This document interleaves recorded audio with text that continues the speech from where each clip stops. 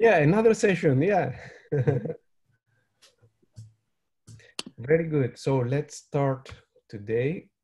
Welcome back to the mini-colloquium. And the first speaker is Gertrude Zwignagel from Braunschweig University. And the title is Field-Induced Lifshitz Transitions and as a probe for heavy fermion band structure. So, hello, everybody. First, I would like to thank the organizers to make it possible that we can meet in this digital forum and to keep the community together by this way. So the title of my talk is Field-Induced Lifshitz Transitions, and I would like to show you that we can use these Lifshitz transitions to probe the heavy fermion band structure. This is joint work with the co-authors I list below.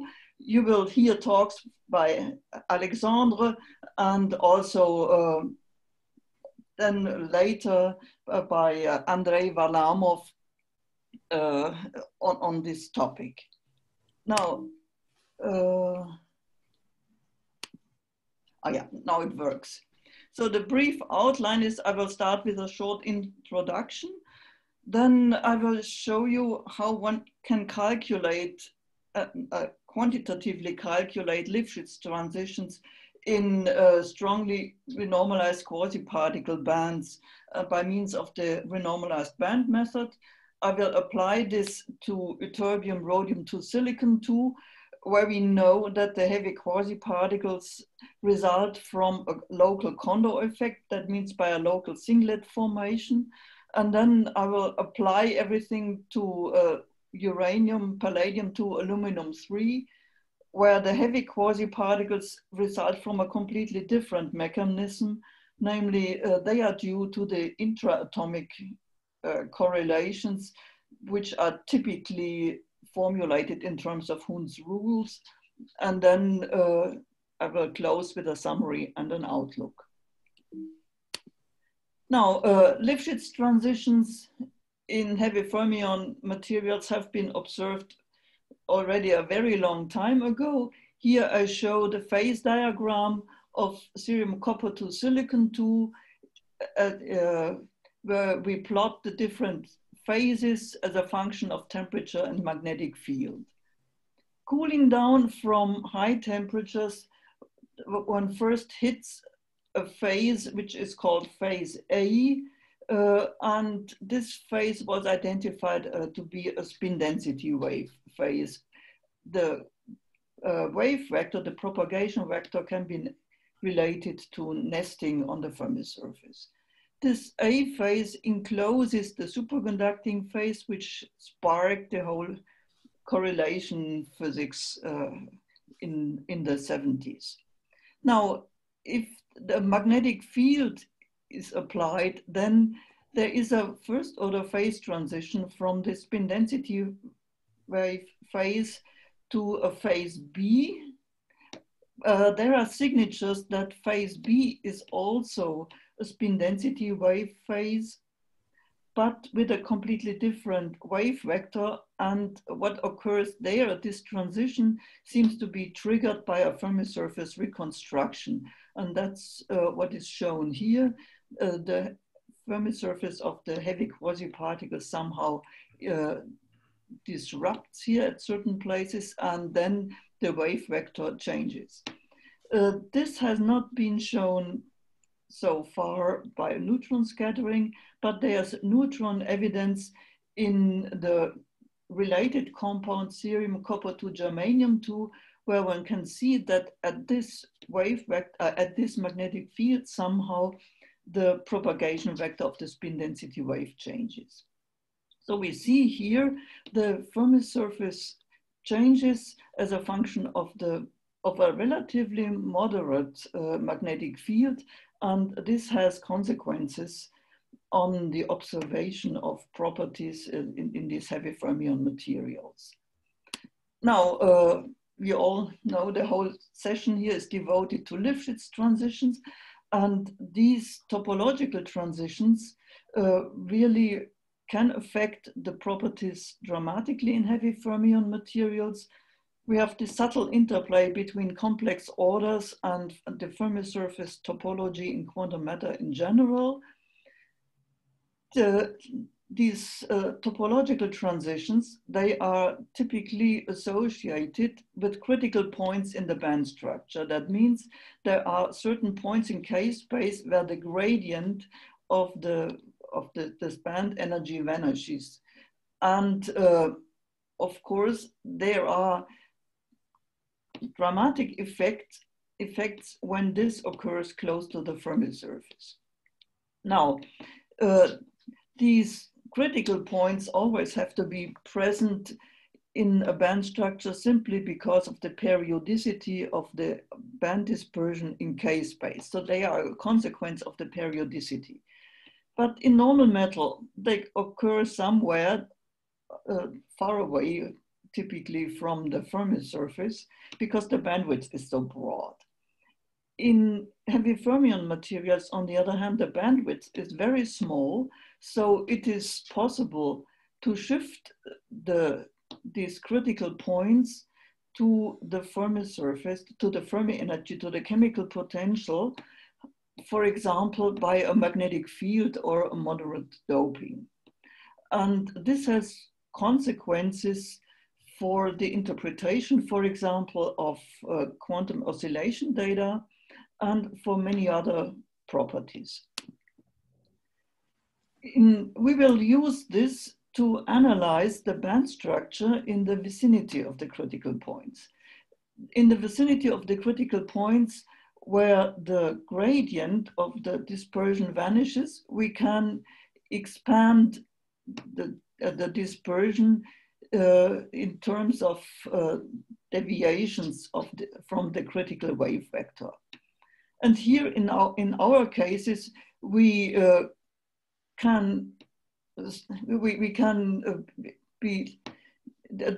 it's sufficient to go to second order. That means in the cases I will discuss, we do not have these highly interesting multi-critical points and higher order critical points. So here, this dispersion then can be approximated by a number which gives the position of the critical point relative to the chemical potential and some expansion parameters which is proportional to the inverse effective mass.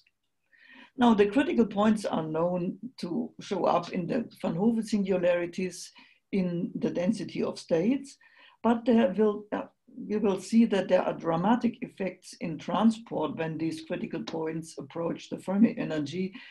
And Alexandre Pourret and also Andrei Varlamov will tell you, will give you very interesting examples for that.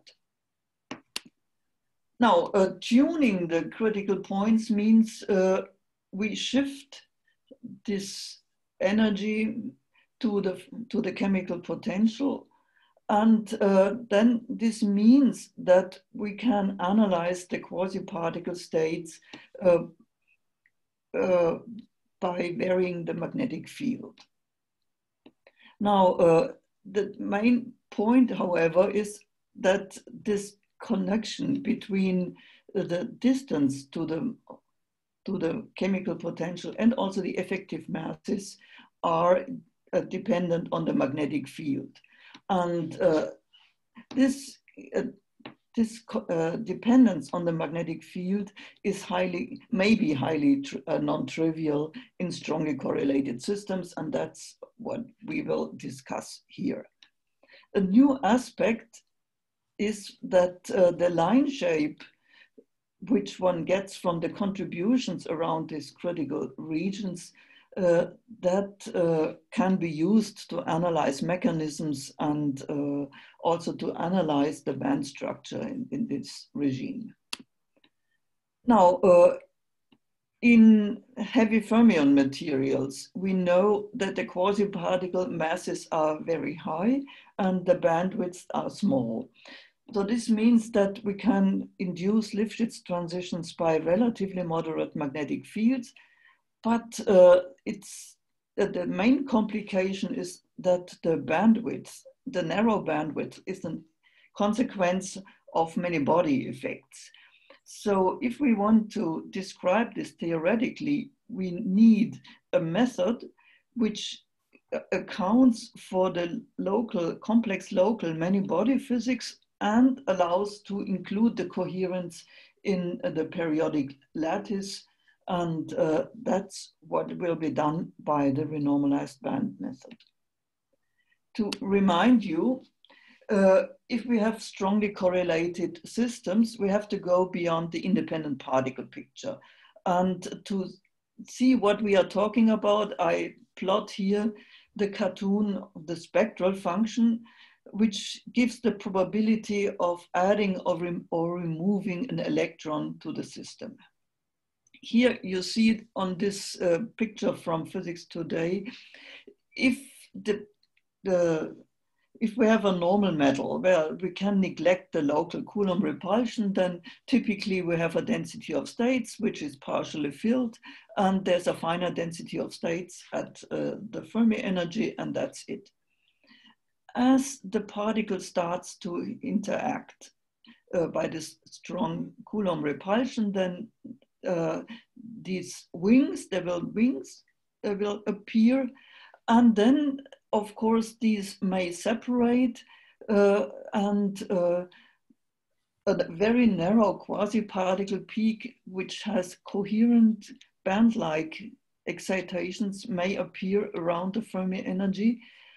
But if we further increase the repulsion, then these two side wings may separate and we have a metal to insulator transition.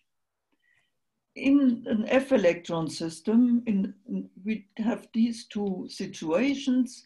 There is, we have this case where we have a localized F orbital which does not form coherent state, and the most interesting situation is this one. That's where the heavy fermions appear as a resonance, as a many-body resonance, which appears at low energies and which is strongly renormalized. The question is now, if we want to calculate the consequences to look for the critical points in the dispersion and so on, the question is, can we model the dispersion of these coherent low energy excitations by band theory? Because we need to account for the periodicity of the lattice to find these these critical points. Now, typically, if we talk about block states, we can adopt a scattering picture. And here the block states arise from a multiple scattering of the electrons of effective necessary local potentials, which are here sitting at the atomic sites. The material-specific information is contained in the single-site T matrix. The arrangement of the scattering centers, that's structural properties. Now, in a heavy fermion material, we will adopt this scheme. We will use the T matrix, which contains the material-specific information from standard band structure calculations as it is obtained within density functional theory for the non-correlated, for the not so strongly correlated electrons, for the conduction electrons. The F channels, however, for the F channels, we will use the many-body single-site T matrix, and this will depend on the mechanism we have, which is operative to form the quasi-particles. This many-body single-site T matrix will be parameterized in the spirit of Landau. So we introduce a small set of parameters in the spirit of Landau to calculate the quasi-particles. But of course, the choice of the parameters, that will depend on the microscopic model. For a Kondo lattice, we know that we have a resonant scattering at low energies, and we parameterize this by a resonant phase shift characterized by a renormalized bandwidth of the order of a milli-electron volt and the position relative to the Fermi energy. If we impose the condition that there should be no redistribution of charges because charges changes in the charge distribution corresponds to high energies of the order of the Coulomb energy, then we can eliminate one of the parameters and we are left with a single parameter theory which can be fitted to the specific heat. In the presence of a magnetic field, of course, these parameters will become field dependent, and the field dependence cannot be estimated from effective theories. We need a microscopic theory to calculate this field dependence of these parameters, the position, which means, for example, in the splitting of this resonance in a magnetic field, the effective Zeeman splitting, and of course, the width of the resonance. Now, a brief comment on how this compares, for example, to the density, to the dynamical mean field theory. Both schemes have in common that they use conduction electrons from first principles, and both schemes introduce parameters for the correlated electrons. In the renormalized band theory, we parameterize directly this low energy peak, and we introduce a single parameter deduced from the average specific heat. In the dynamical mean field theory, in this picture, one would introduce parameters for these Hubbard sidebands and then use theory to calculate the evolution and to get this peak. What the difference is that we do not have charge redistribution here in our scheme, but that in the Kondo regime, where the F count practically doesn't change, it seems to, it's okay. It would be a different story if we were to consider mixed valent materials. Now, I mentioned that we have to calculate the magnetic field dependence. And for this, we really need a microscopic theory. In principle, we have to calculate the full many-body, the Kondo problem in a magnetic field. Now, there is a very efficient ansatz, a theory developed by Houston and his group, and to extract the quasi-particle parameters by means of a renormalized perturbation theory. The first calculations I did was I extracted the parameters from a numerical renormalization group, which is a very costly approach. But with this theory, we can really do it for a wide range of magnetic fields. The main idea here is to proceed in close analogy to quantum electrodynamics and to use perturbation, the perturbation expansion, but not to expand it in bare parameters, which would end up in having a lot of divergent terms, but rather to expand in terms of renormalized quantities.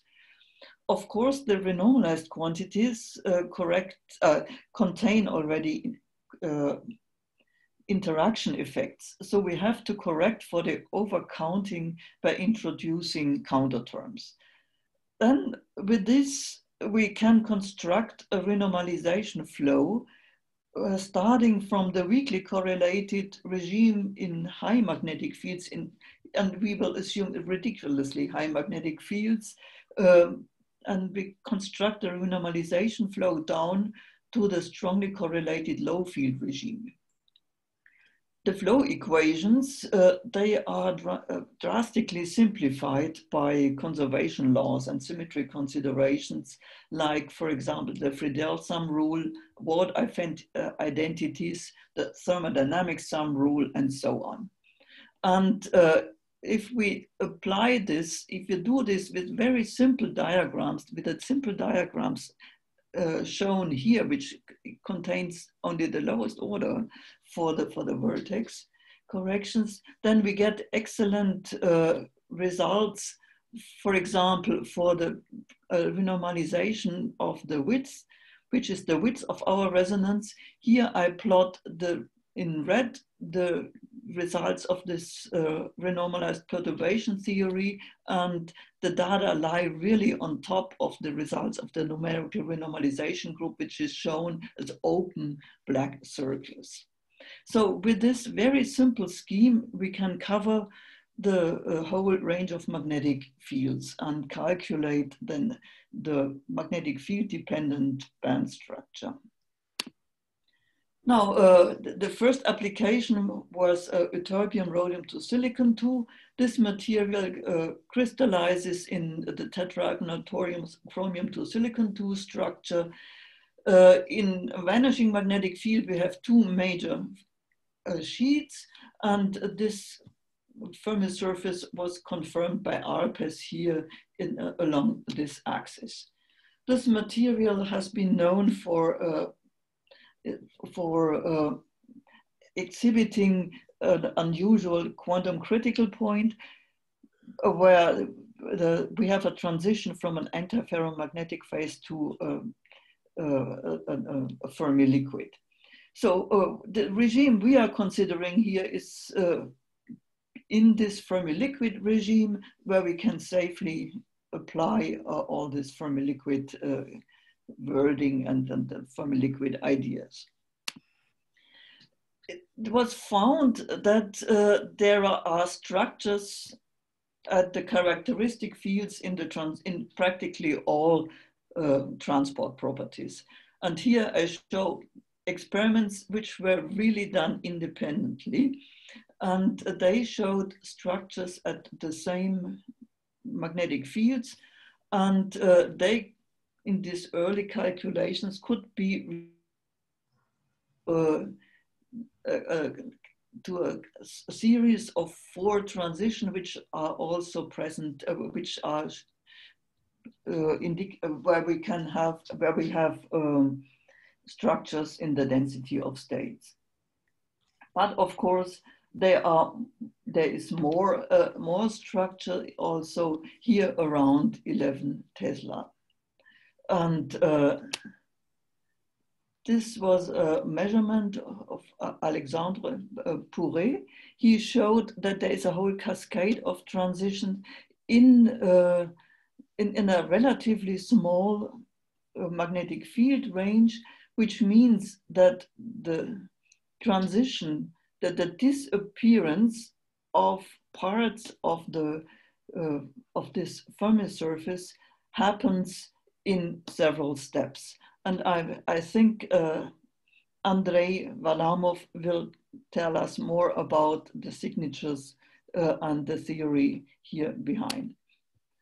So there's a cascade of Lifshitz transition in a relatively small interval, and they arise from this field-induced Lifshitz transition. There are 3 transitions, and when these transitions are accounted for, one can see that the variation of the Seebeck coefficient can be described very well.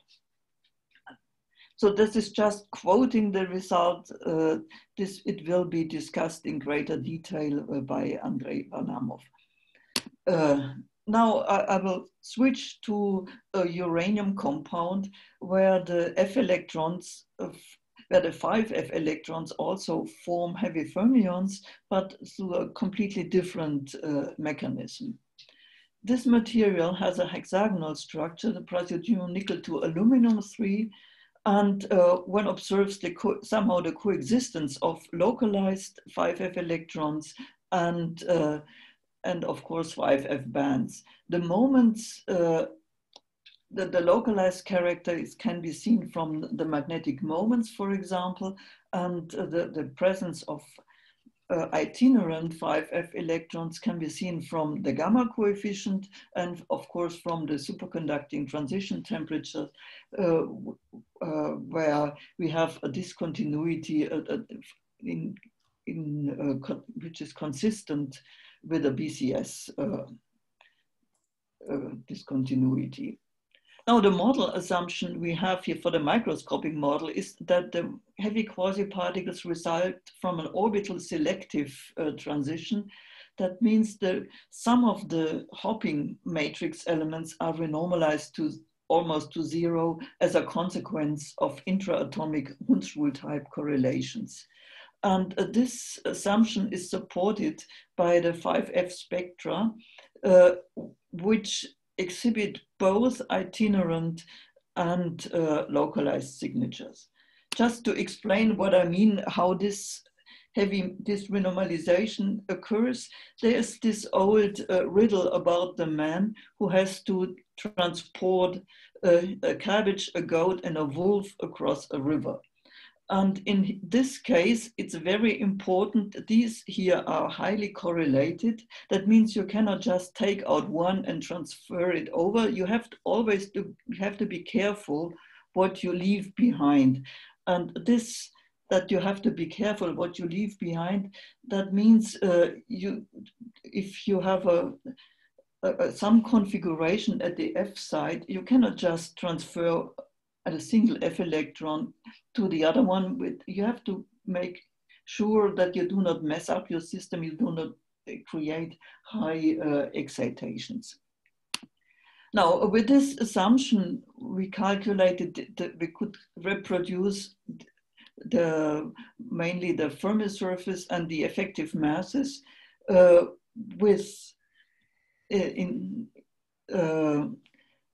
without assuming any parameters.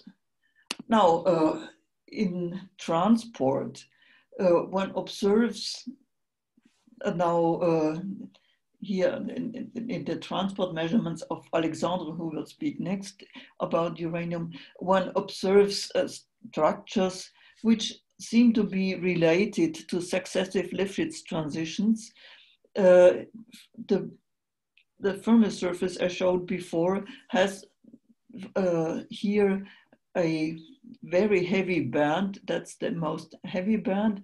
And this can break up in a magnetic field. Here it's the majority. This here is a hole-like band, and it can break up and lead to structures. And also there are some minor Fermi surface pockets which can disappear also by applying a magnetic field. With this, we get several transitions. Now we have to convert, of course, the energies which we have here from the iso energy surfaces into magnetic fields. To do this, we assume that we have a constant G factor in this case, and we use the G factor from experiment. And if we do this, then we can see we get these kind of Lifshitz transitions at the magnetic fields marked here as gray lines. And this is remarkably close to the magnetic fields, to the critical magnetic fields, and to the structures observed experimentally. Now, these successive anomalies here occur in the antiferromagnetic regime, and here I plotted them again. We think that this also shows, it gives a test of not only of the Fermi surface, but also on the band structure away from the Fermi surface. Now, let me summarize.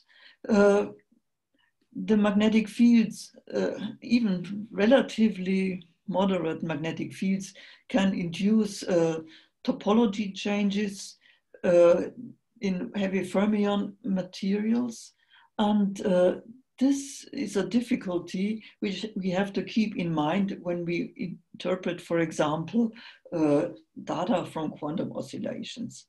The vicinity of critical points and Lifshitz transitions means that we can have breakdown orbits and all kinds of tunneling experiments and tunneling effects. So our usual interpretation scheme based on quasi-classical formulae may not always be correct in the vicinity of a Lifshitz point.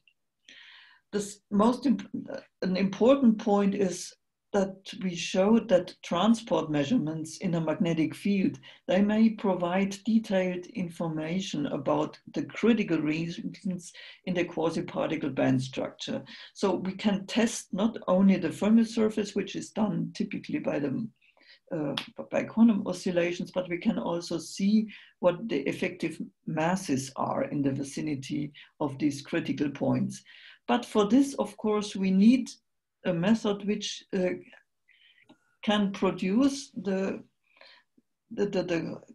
block states, and also we need a microscopic model which shows how the parameters, the quasi-particle parameters, evolve in a magnetic field. We used here the renormalized band method, and that's described, for example, in a review which I published in the Report of Progress in Physics. A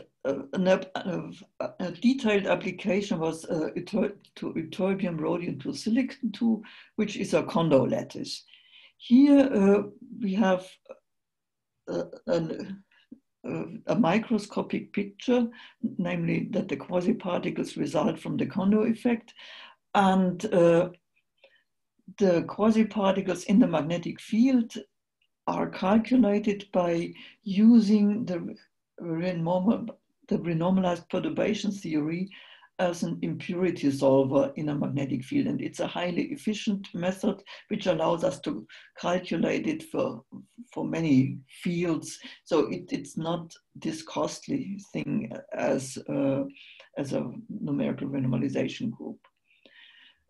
In uranium compounds, especially in uranium palladium to aluminum 3, we know from photoemission spectroscopy that we have both, that the F electrons have both itinerant and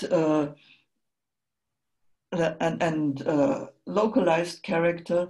And this means, and using this assumption, we can explain, at least we can explain the reconstruction of the Fermi surface, which is consistent with the Seebeck coefficient. And with this, I would like to close. I would like to acknowledge the financial support we had. It's coming from this French-German collaboration, FermiNest, which is funded by ANR and DFG. Then I'm very grateful to Université Grenoble-Alpes for being given the opportunity to visit there. We have another French-German collaboration, and of course the European Commission was also very supportive. And with this, I thank you for your attention, and I'm looking forward to your question. Thank you very much for a very nice talk, Gertrude. I would like to ask for questions. Either you can write the question in the chat, or you can just go ahead.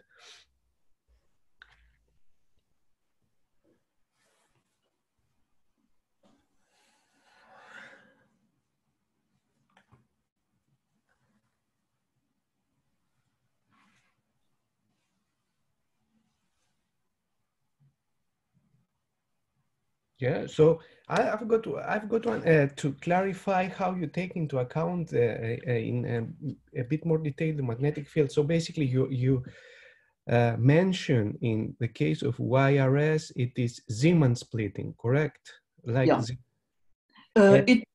Yeah. So we have this, we parameterize this single side T matrix for the F channels by a phase shift. And here the phase shift will depend on the magnetic field. There will be a Zeeman splitting, and in a magnetic field in a condo system, both the width and the Zeeman splitting will depend in a non-trivial way on the magnetic field. Okay. And that's the way the magnetic field is included. So, for example, here, no, this here. This here is the renormalization, which is fine. I mean, we start from the unrenormalized full width, and then we get the many particle renormalization at low fields. That's fine, it's continuous. What is surprising is the behavior of the effective G factor, that means the effective Zeeman splitting. This crosses over from here from this Wilson ratio of 2, that's the Sommerfeld-Wilson ratio, to 1 in the unrenormalized, or say in the free case. But it doesn't do it in any monotonous way, but it goes through a maximum. Sure. And that's the thing which has to be accounted for. We are here in this regime, so we see the rise. And to get a quantitative agreement, this really has to be accounted for. And what about the other compound now? Is it the same because it's not condo as far as it's not condo. If you look, so the idea is here that here they compare different, here this is uranium aluminum 3, that's spectra. They compare the spectrum with band structure calculations, and you see that's more or less okay. But here, that's one where you know that you have band electrons. That's one where you have a lot of localized electrons, and uranium, palladium.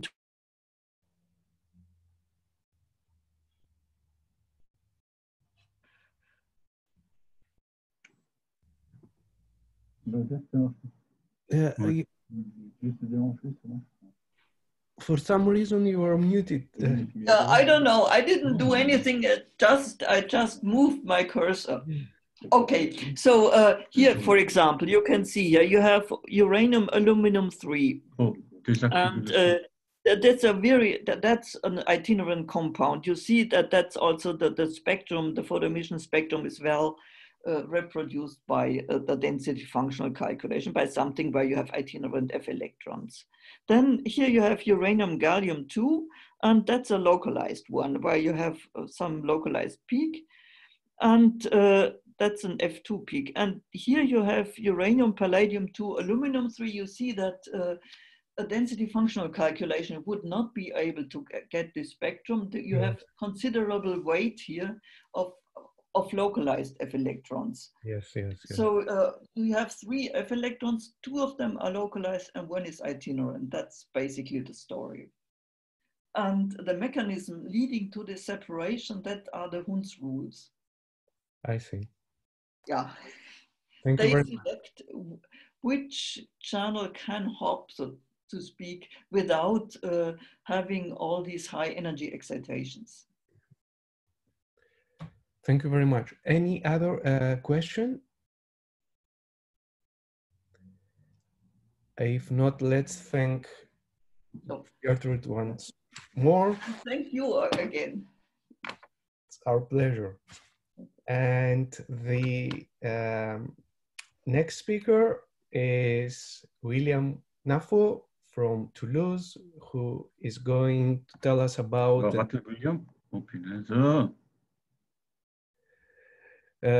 two superconducting phases induced by a magnetic field in uranium tellurium-2, a new superconductor. Oops. Okay, so you can hear me? Is it fine? Yes, perfect. And you see my slides, everything is fine? Yeah? Yeah. Okay, so I thank first Joseph for the invitation. And it's a very good experience for me to make a talk like that. And so I'm coming from Toulouse, from the pulse field laboratory. And just one second, sorry. Yes. So here is a photo of the surrounding of the lab. So it's a beautiful area in south of France. And I will present you, in fact, some studies of uranium ditelluride. So it's a new superconductor.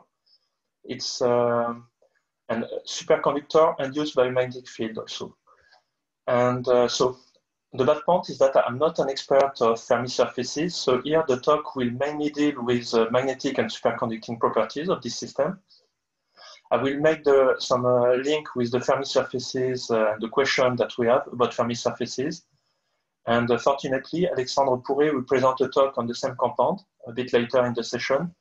And he will present about the Fermi surfaces and measurements and everything. So it will be some kind of introduction of system for which we have very nice effect on superconductivity, magnetism, for which Fermi surfaces will be important to be understood.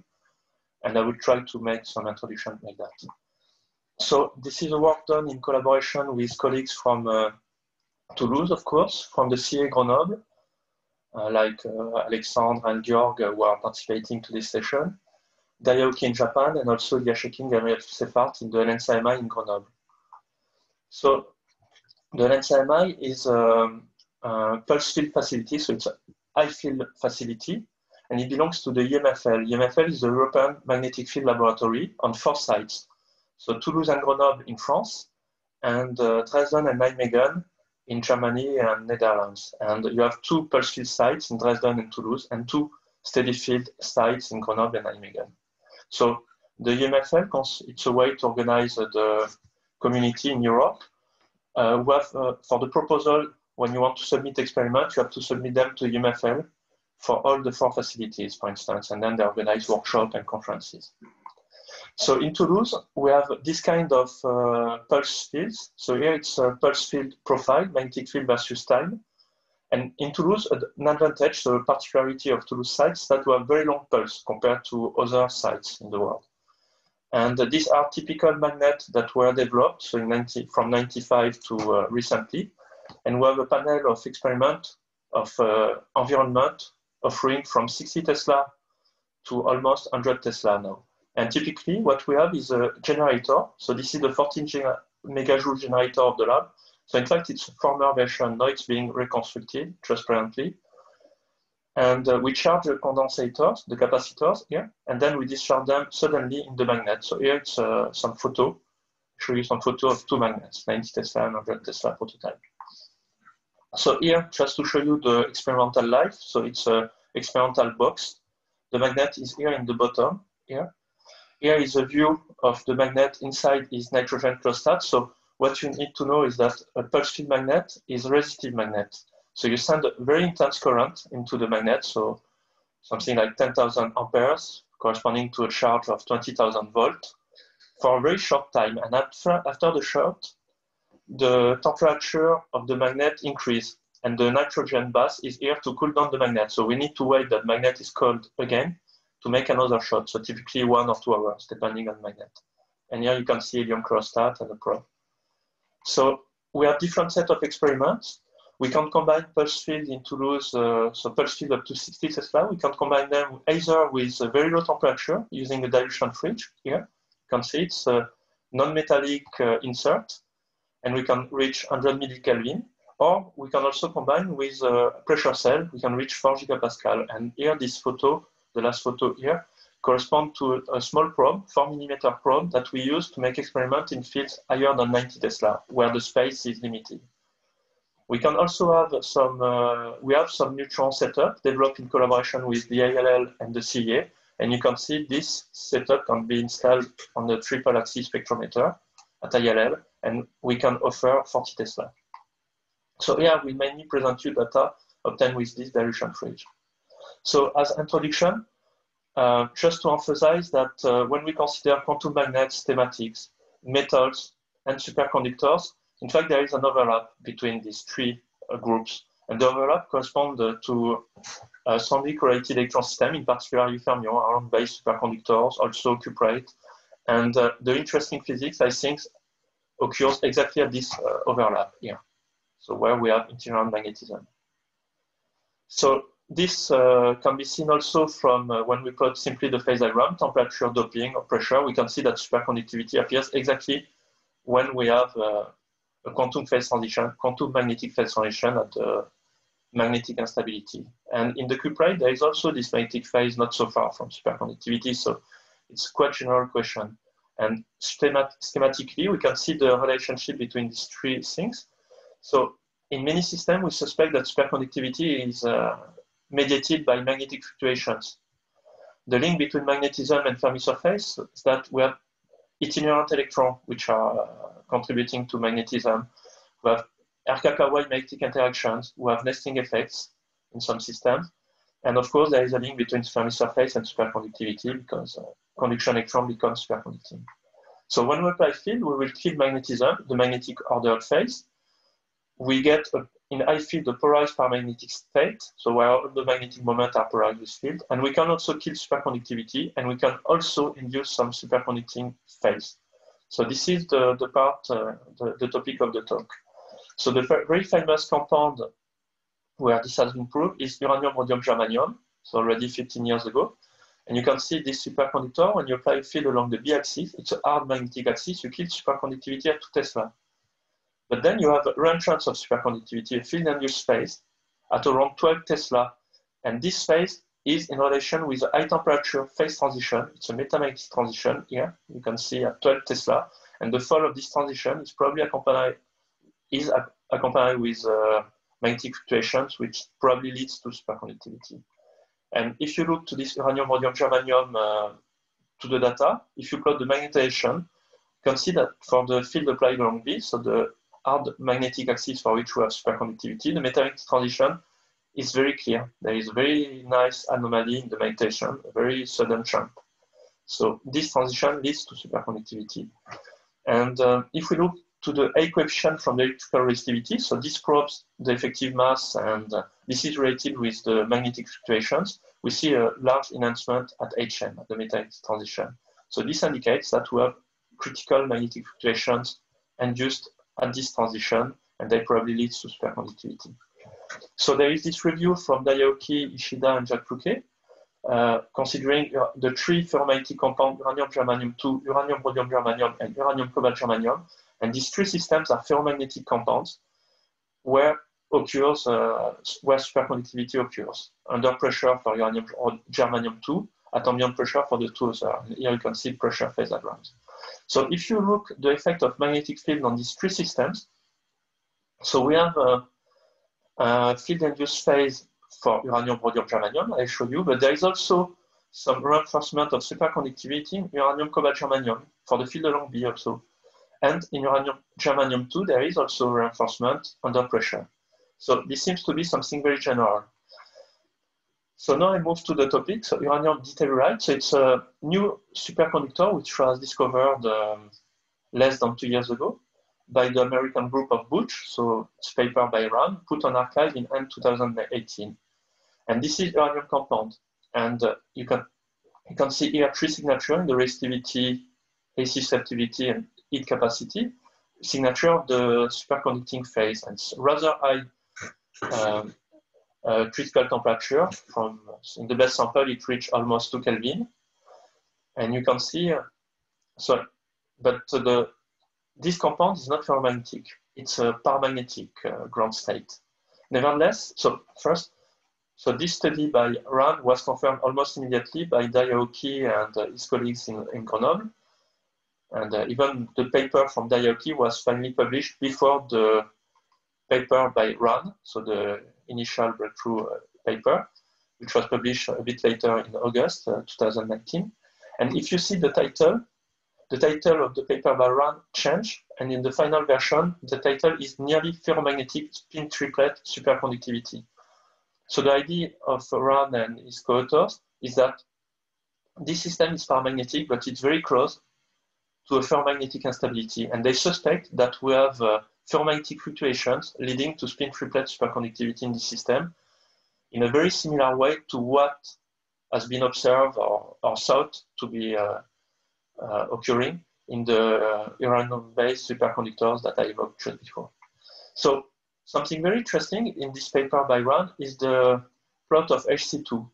And in particular for the B-axis, there is this very anomalous way behavior. So you see an enhancement of superconductivity when you increase the field.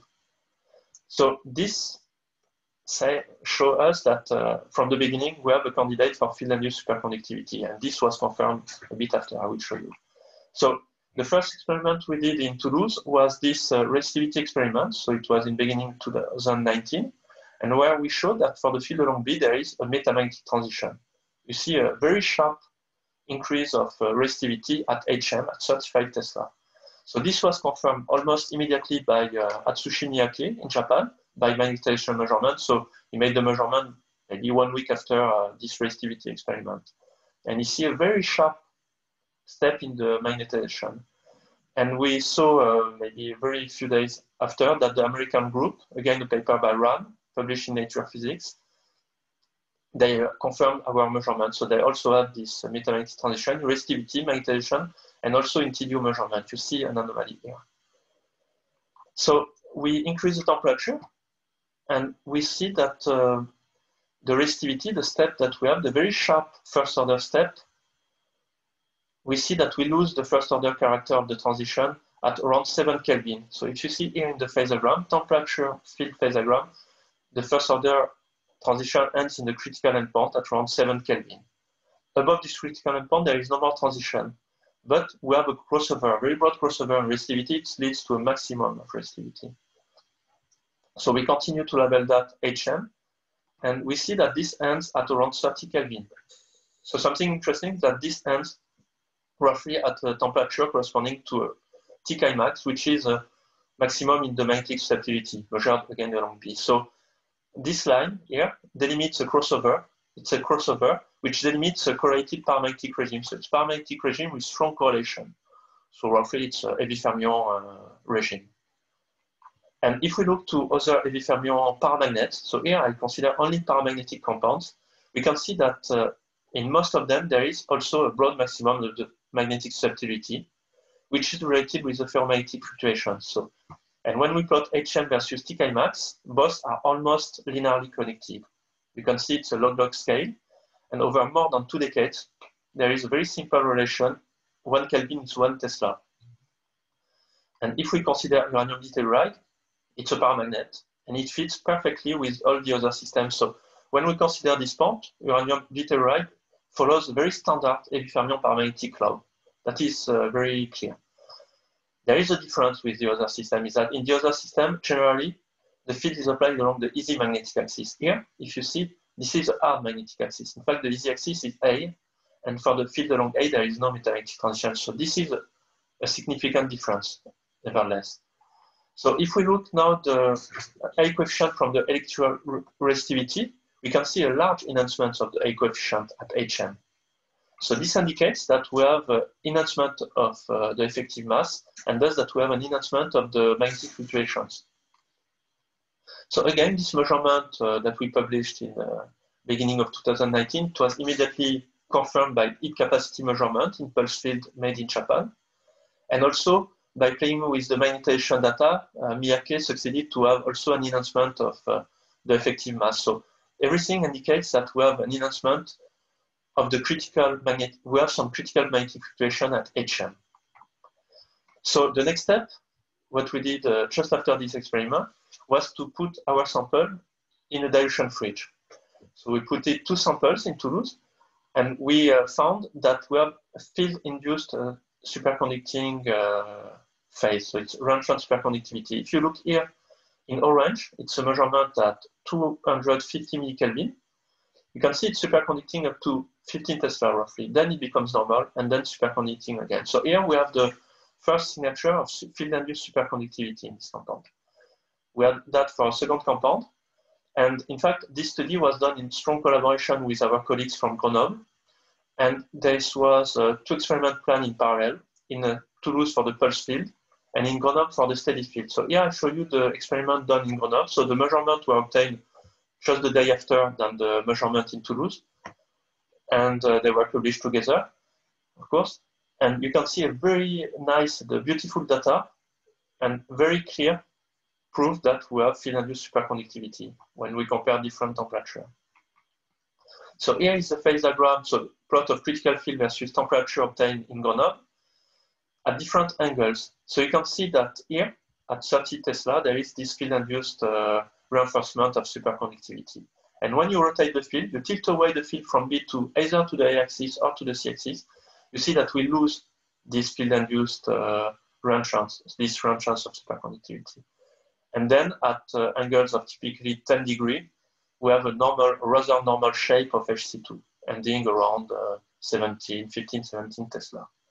So on the right here, you can see a plot of HC2 versus angle, either in the BA plane or in the BC plane. And you can see that the reinforcement of superconductivity between 20 and 35 Tesla is only limited to the small angle here and here.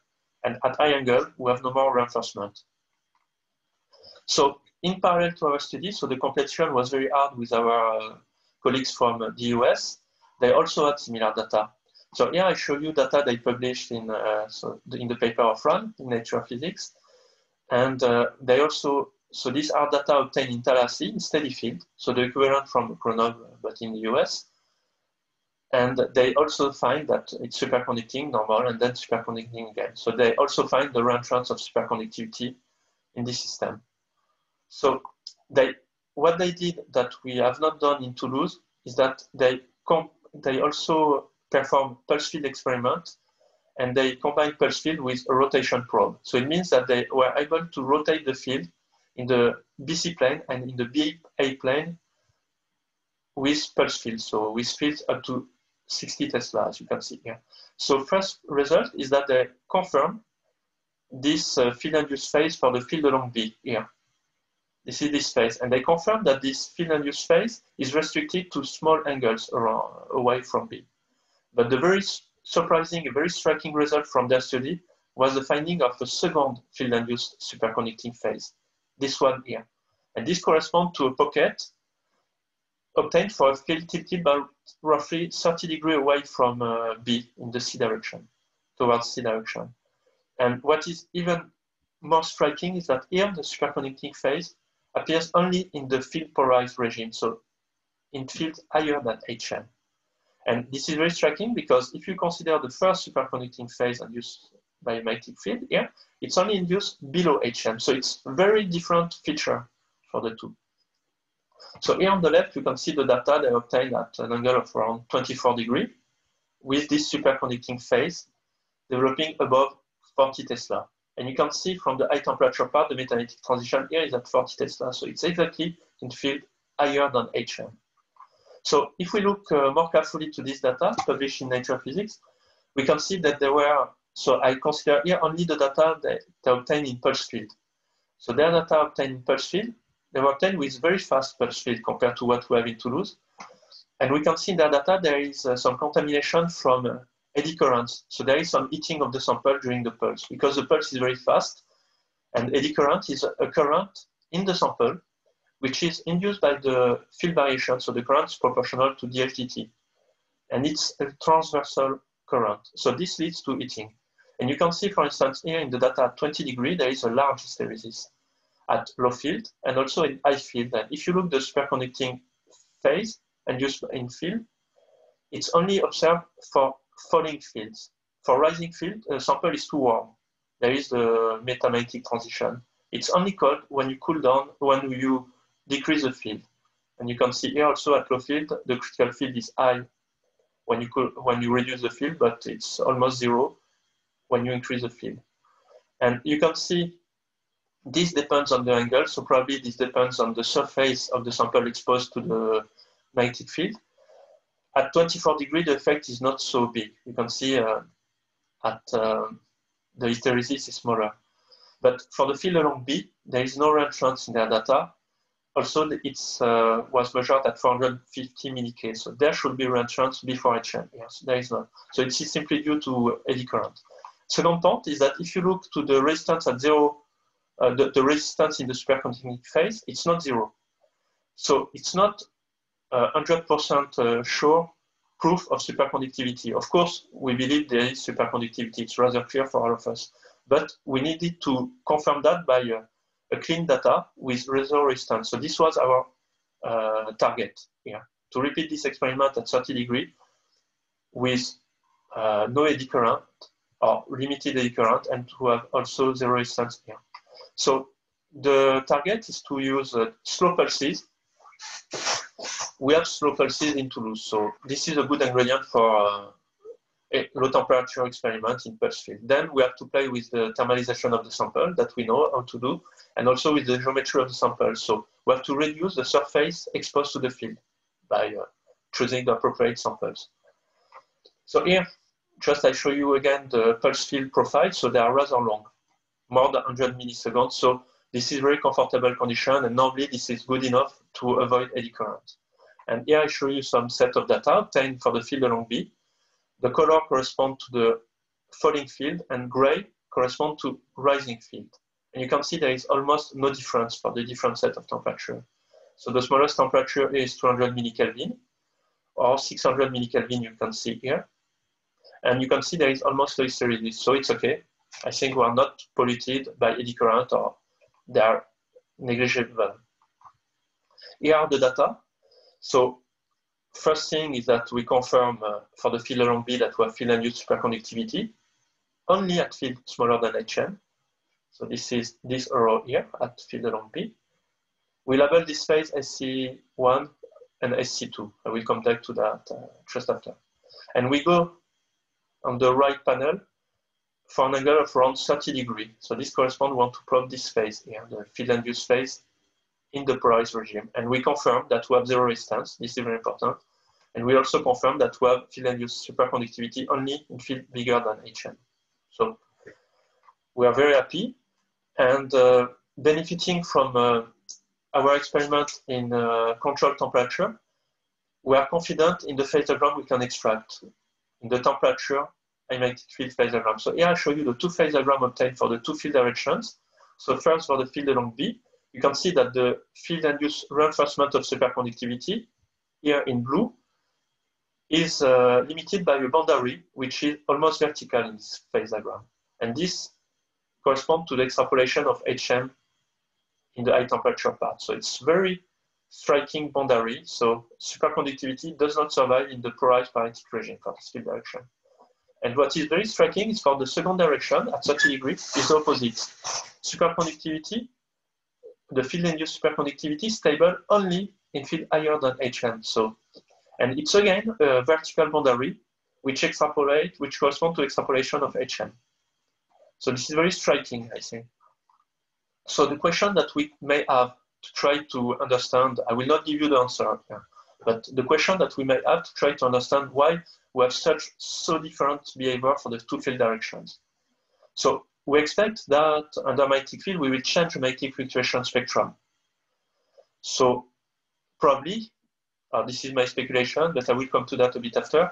I speculate that a magnetic field leads to a collapse of antiferromagnetic fluctuation and to a sharp enhancement of ferromagnetic fluctuation at the metamagnetic transition. I will explain you why I speculate this thing.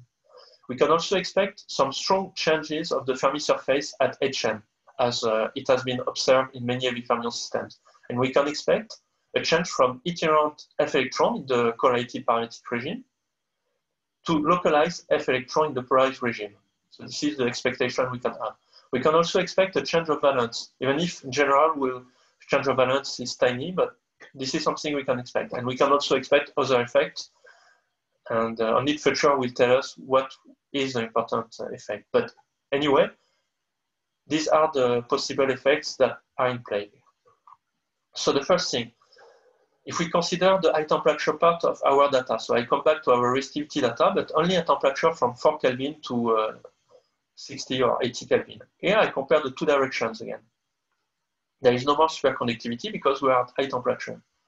And what you can see is that the there is a difference between the two sets of data. It's the field scale. For the field along B, transition is at 35 Tesla. At 30 degrees, the transition has moved up to 45 Tesla. But this is mainly the only difference in the two sets of data. If you rescale the data, they will correspond almost to each other. And so now, if we decrease a bit the temperature, now we look to the, again, the normal state, above the superconducting temperature, but we plot rho versus t square. And we extract, in fact, Fermi liquid behavior. The data are consistent with the t square behavior for all sets of temperature within experimental uncertainty, but it's compatible with t square behavior. So from that, we can make a fit, Fermi liquid fit, and we can extract the A coefficient, which is shown here on the left for the two field direction.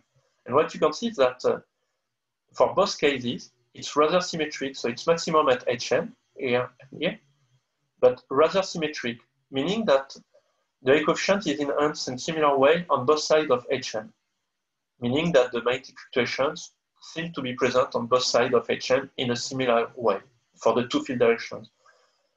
So there is not a large enhancement, very large enhancement only in the polarized regime at 30 degrees and only in the CPM regime at for the field along B. No, it's rather symmetric. So the very big difference between the two superconducting phases is not related to the magnetic fluctuation. Even so, we believe the magnetic fluctuation are probably leading to the superconducting mechanism. So here, I move to the discussion of this data. So uranium deuteride, so first for the field along B, it looks very similar to what was observed in uranium, rhodium, germanium. So there is difference. Uranium deuteride is a paramagnetic compound. Uranium, rhodium, germanium is a ferromagnetic compound. But nevertheless, you look at the magnetation, you have a first order transition here at 35 Tesla. You have also a first order transition here. In both cases, this is our magnetic axis. You have an enhancement of the A coefficient, so of the fluctuation, magnetic fluctuation at HM in both cases. And you have this superconducting phase, which is limited to fields smaller than HM in uranium deuteride. And in uranium, rhodium, germanium, it extends a bit above HM, but it's mainly in the regime below HM also. So there is some similarity. So now I will have to discuss just one point, because here I labeled the transition, so I consider only the field along B. I consider two phases, SC1, SC2, but in fact, we have no proof there is a phase separation between both. Perhaps SC2 is just the same phase with an enhancement of the coupling parameter. So this is something which has not been proven. But nevertheless, I label with with SC1, SC2, assuming there is perhaps a phase transition.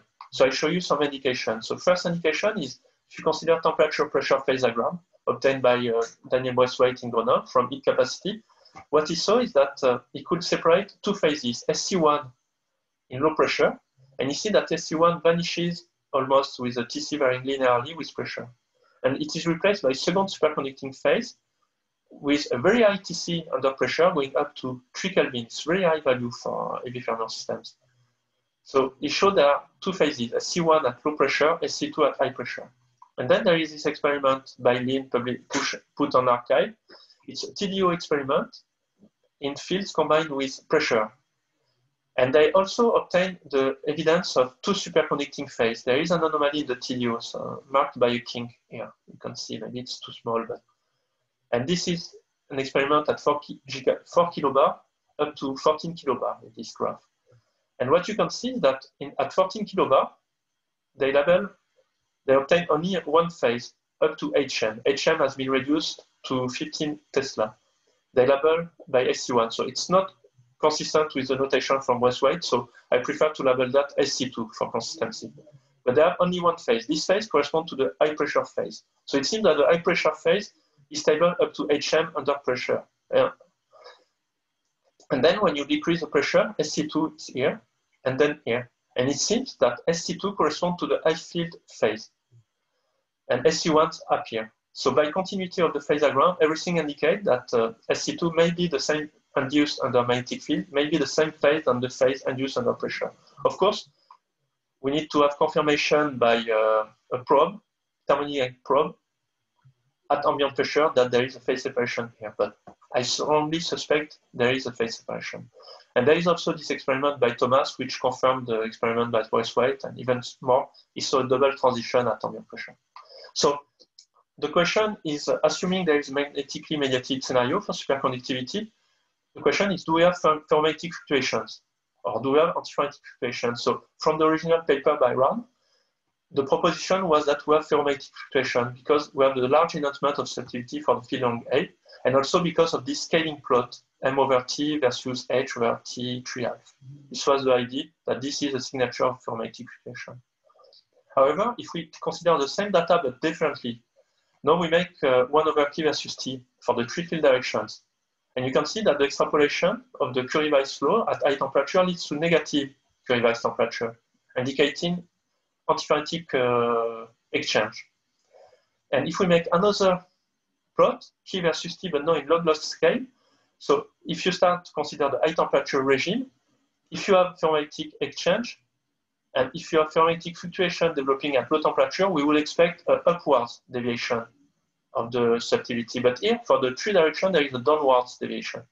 So this, for me, indicates the possibility of antiferrotic fluctuations instead of ferromagnetic for the 3 directions, in fact. So the point is that at least the ferromagnetic fluctuation have not been proved so far to occur at ambient pressure and low field. This is the point. And then there is this paper put on archive very recently, so a few days ago, last week, and you can see it was neutron experiment performed at ambient pressure and 0 field, and they have found some antiferrotic correlation with the incommensurate wave vector O 0.57 O. So, and as far as I've seen in the paper, there is no indication of ferromagnetic fluctuation in this measurement. It doesn't prove there is no, but in this measurement, they could see only antiferromagnetic fluctuations. So the question is, because the triplet superconducting phase was proposed assuming we have ferromagnetic fluctuation. So if we have antiferrotic fluctuation, is it still a valid hypothesis? So this is a very interesting question, I think. So then, to discuss this magnetically mediated scenario, we have to look to the magnetic exchange path. So here I just briefly show you the magnetic structure. And in fact, this structure is compatible with ladder, magnetic ladder structure you can see here. And the 2 axes are A axis and C axis of the ladder. So the 2 main exchange paths are probably within the ladder. And the question is if these exchange paths are ferromagnetic or antiferromagnetic. This should be determined in the future. So finally, when you apply magnetic field, so now you consider what happens to the magnetic fluctuations in magnetic field. So this is what is the ingredient for the field phases SC2 and SC-ppm.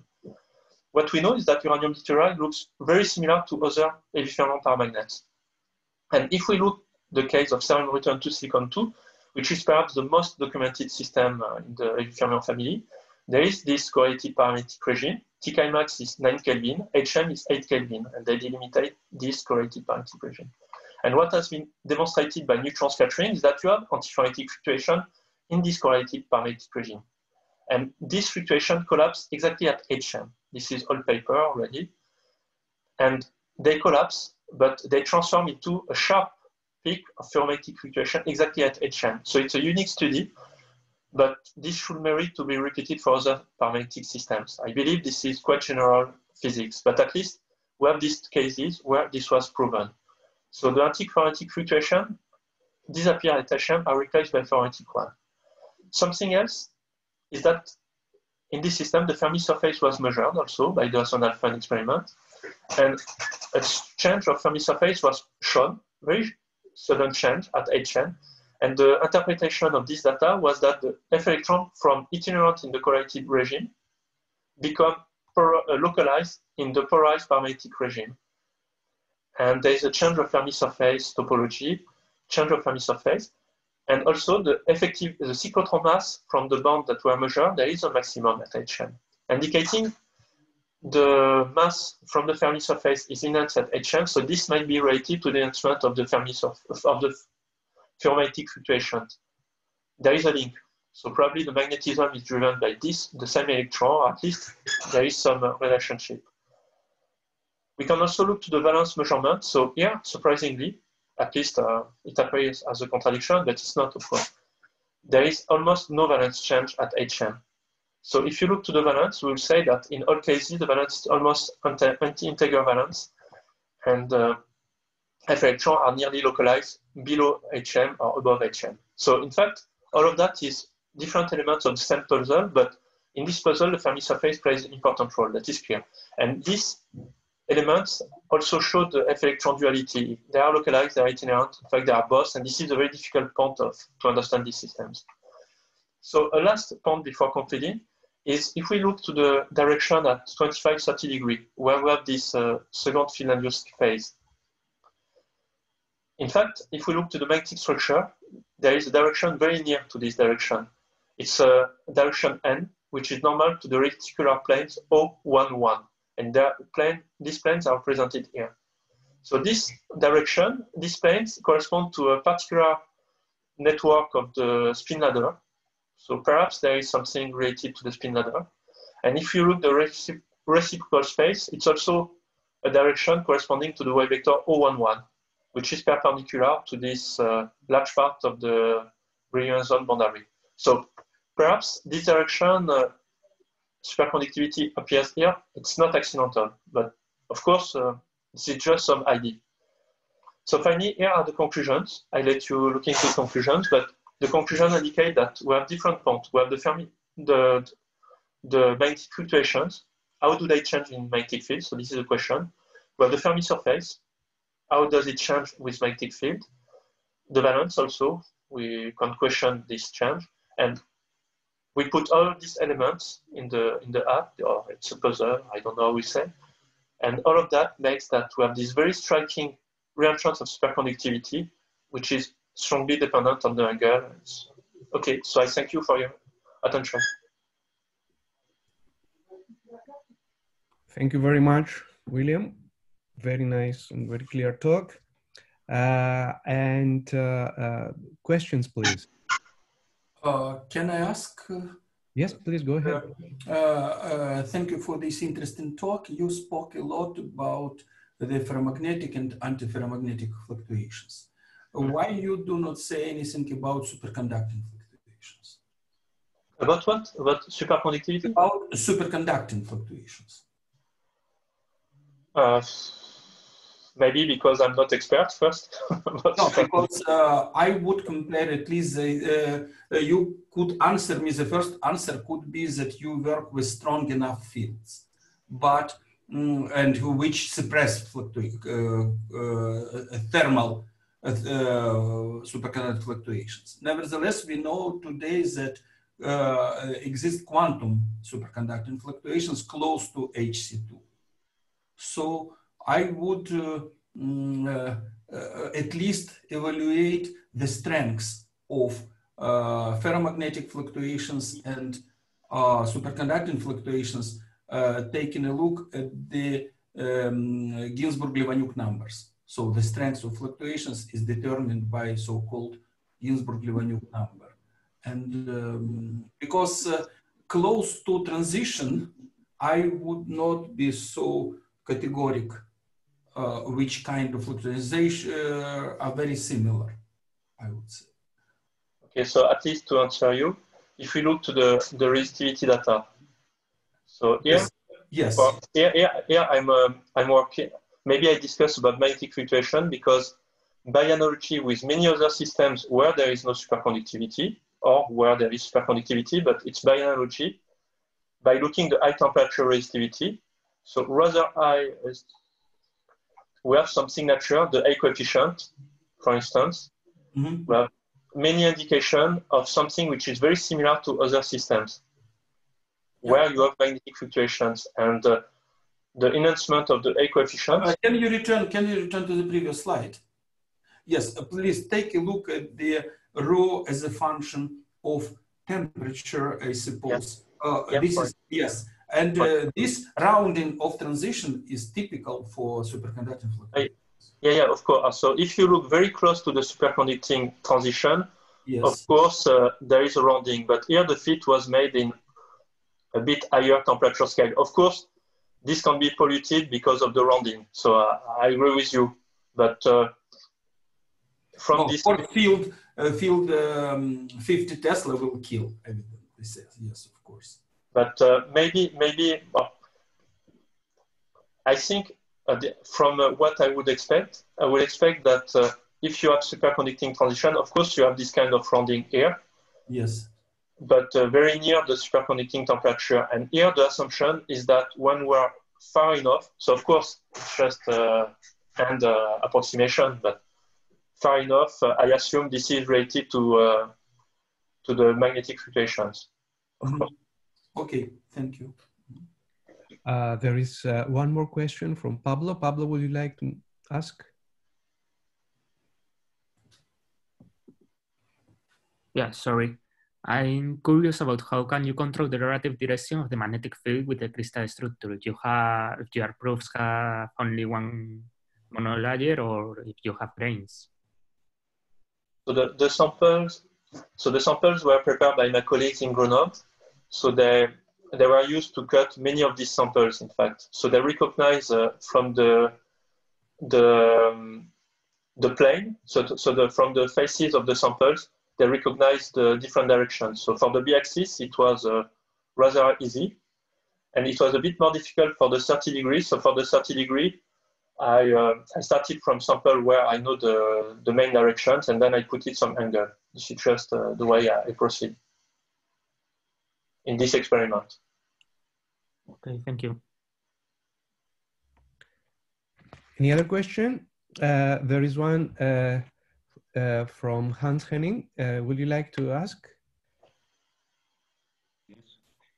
Yes, thank you. So I would like to know if there are high field NMR measurements to look at the night shifts, for example, in the superconducting state, for example, to separate the SC1 from the SC2 phase and see the increase of ferromagnetic spin Cooper pairs. So to my knowledge, up to now, I don't know if there are some experiments. It is sure that people are planning to do that. That is clear. Yeah, sure. But because of the lockdown and everything, and I think without the COVID crisis, I think there will be already some paper on archive. But presently, I have no idea of what has been done in Grenoble, in Japan, in the US. I have no idea. I'm sorry. Okay, thank you. Perfect. Thank you very much. If there is no more question, let's thank William again, and we can move to the next speaker, Andreas Rost from St. Andrews. He will talk about quantum phase formation driven by multi-critical Lipschitz transitions.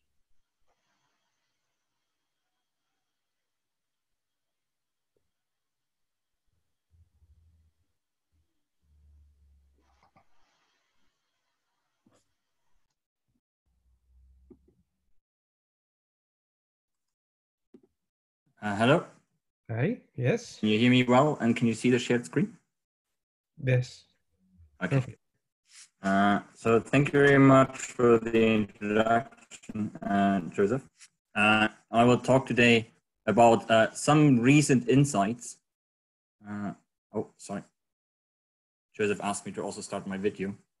Some recent insights on the Ruthenites, in particular, the quantum phase transitions in the Ruthenites, and as they are driven by multi-critical Lipschitz transitions.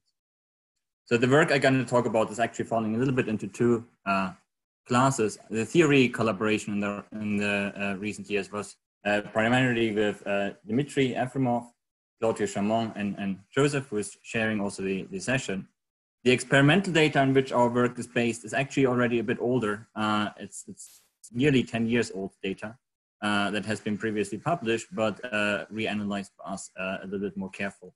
But that work was done in the group of Andy McKenzie a few years ago, mainly collaborating with Santiago Giguera and Chufo Borsi.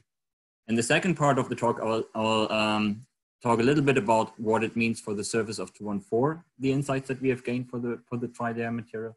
And that's mainly work that actually has been done in the group of Peter Wahl and Karina Marquesh. I think she's also in the audience. She gave a talk yesterday, which if it was recorded, will be available for you to go to if you're interested in more details about the physics of the surface of the 214, which I'm only gonna slightly touch up. Okay, so the talk is focusing on ruthenites. It's a class of, it's a perovskite, Radisson Popper series class of materials. Its members are reasonably well known within the community. The single layer material is strontium, the single layer material is strontium 214, which of course has been supposed to be a P-wave superconductor in the past. It's a paramagnet in a highly 2D Fermi liquid. At the infinity level, you have strontium 113, which is a 3D itinerant ferromagnet, it's cubic. And in between sits the bilayer material strontium 327, on which this talk is focusing. It is still paramagnetic, but it has a metamagnetic quantum critical point in its phase diagram, which is why it attracted quite a lot of interest. But it's also a strongly correlated material, as is, for example, evidenced by its Wilson ratio, which is roughly of the order of 10. So this indicates how much magnetic fluctuations dominate over any specific heat enhancements. For example, in helium-3, the ratio is only about 3. So this is a reasonably strongly correlated magnetic material. Now, what I'm showing here is the phase diagram, temperature as a function of magnetic field of this material. The underlying overall physics is driven by metamagnetism. So if you go to if you would apply the magnetic field in the AB plane, what you would see is a first order phase transition as a function of applied magnetic field. And so what this means is at high temperatures, you have a magnetization that rises superlinear but continuously.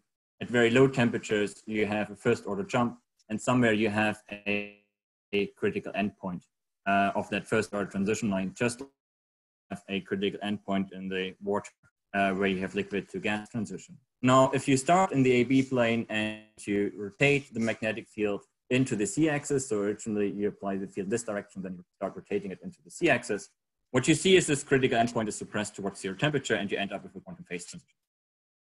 Now, around this quantum phase transition, this period of quantum phase transition, what actually happens is phase formation.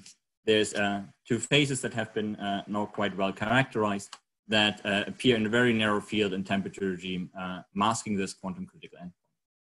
But that's the metamagnetic transition is if you want high energy physics on energy scales of 10 Kelvin or higher, the phase formation is taking place on temperature scales of 1 Kelvin or lower. So there's some separation of energy scales between the metamagnetism and the phase formation.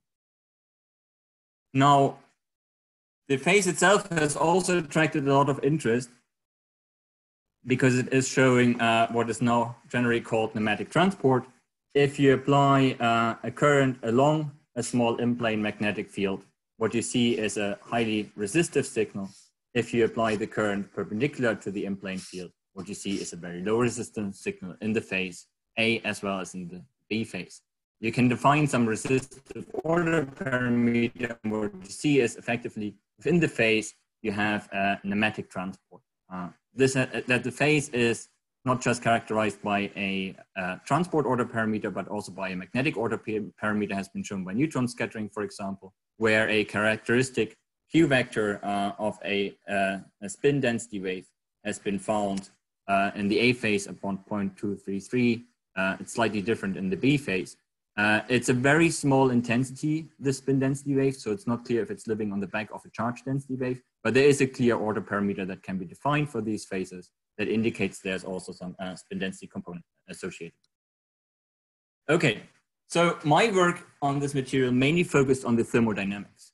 So when I did my PhD, we were really interested in what the specific heat is doing when you approach this quantum phase transition. And in particular, are we going to find any traces of quantum critical enhancement of this specific heat?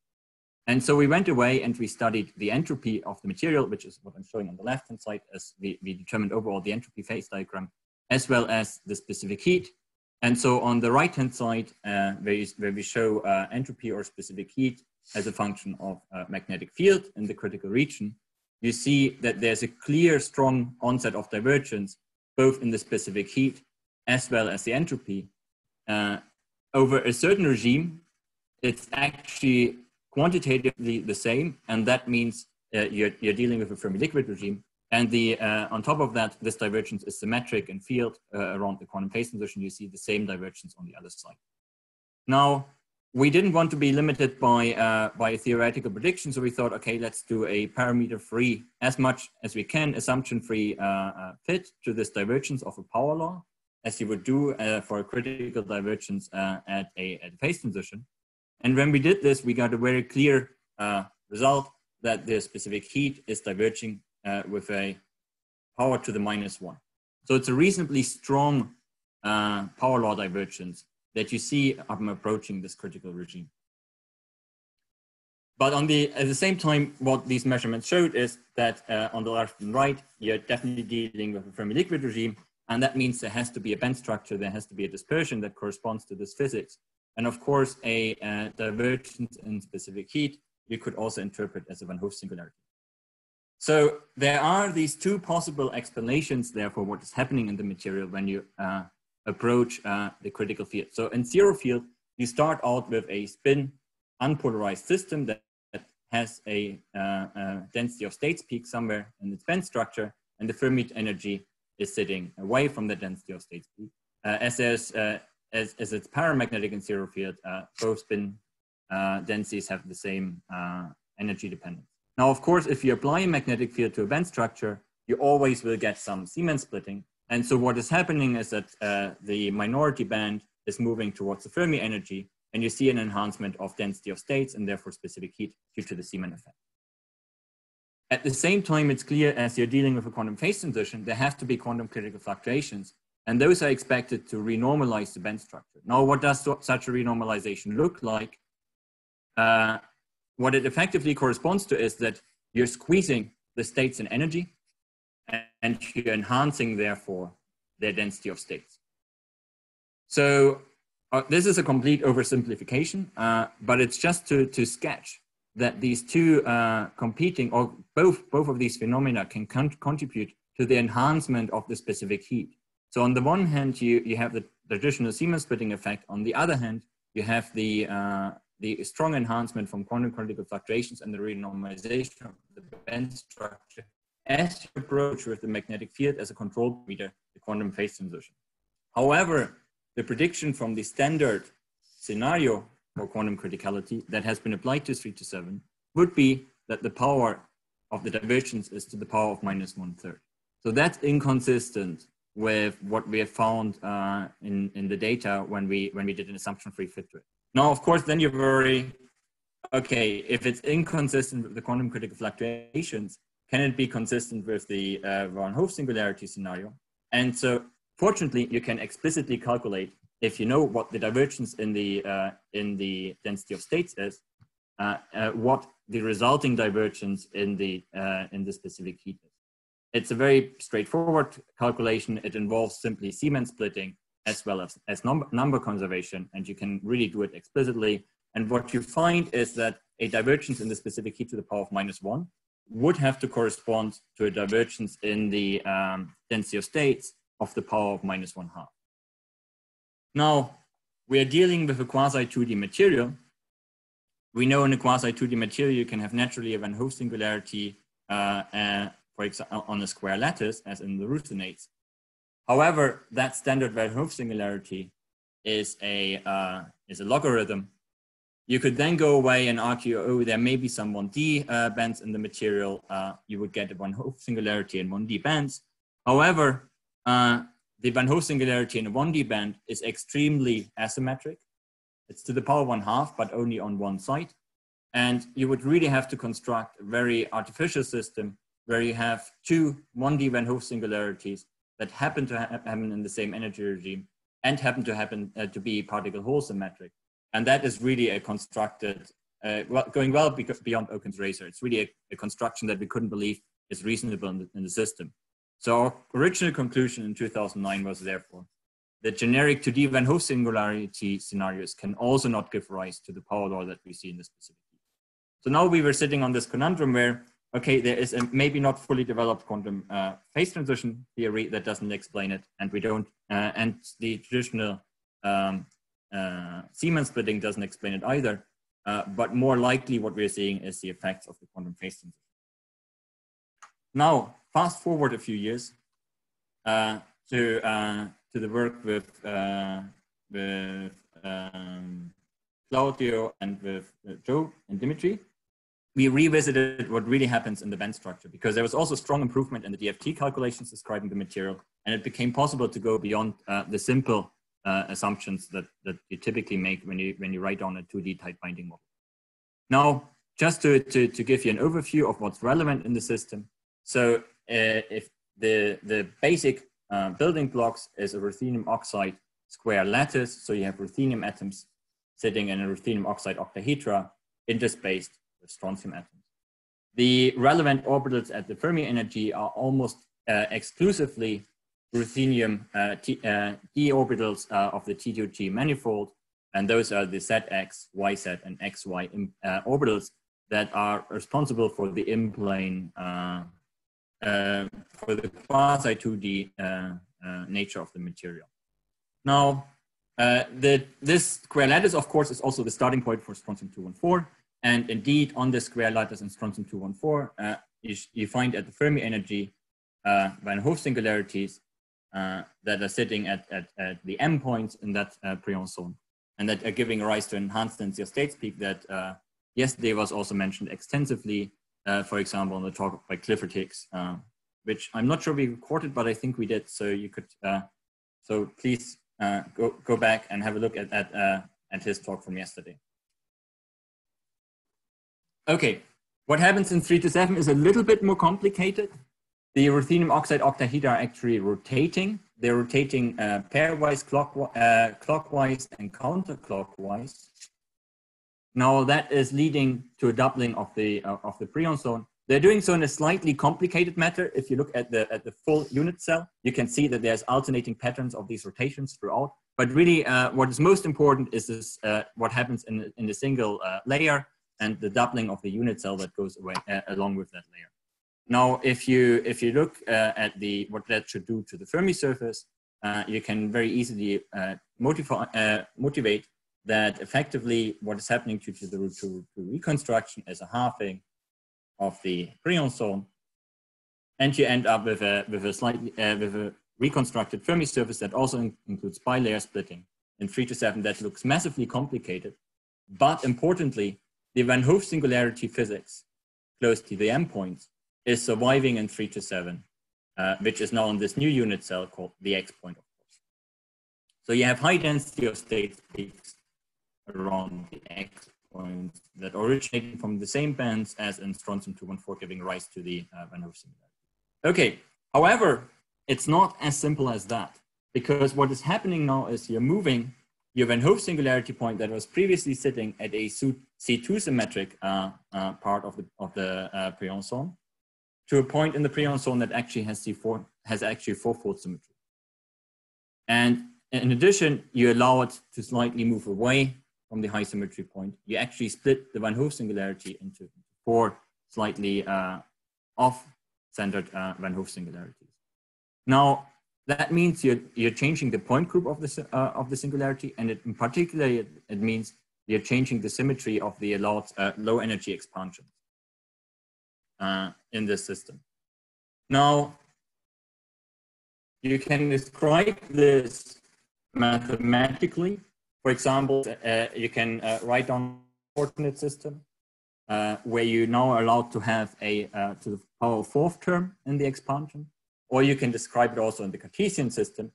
It doesn't really matter which one you choose, but there is effectively a parameter that parameterizes the size of the quadratic perturbation versus the quartic term. And as a function of these parameters, you can end up in a rather complicated Fermi surface and Van Hove singularity situation.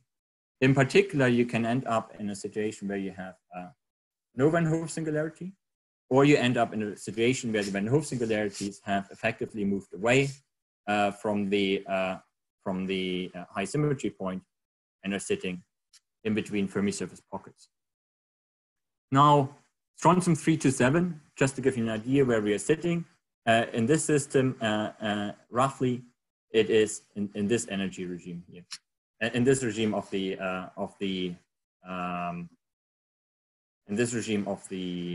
phase diagram, theoretical phase diagram. So we are very close to this multi-critical transition point where effectively you have a very, very flat dispersion at the Van Hoff singularity that is dominated by power 4 term.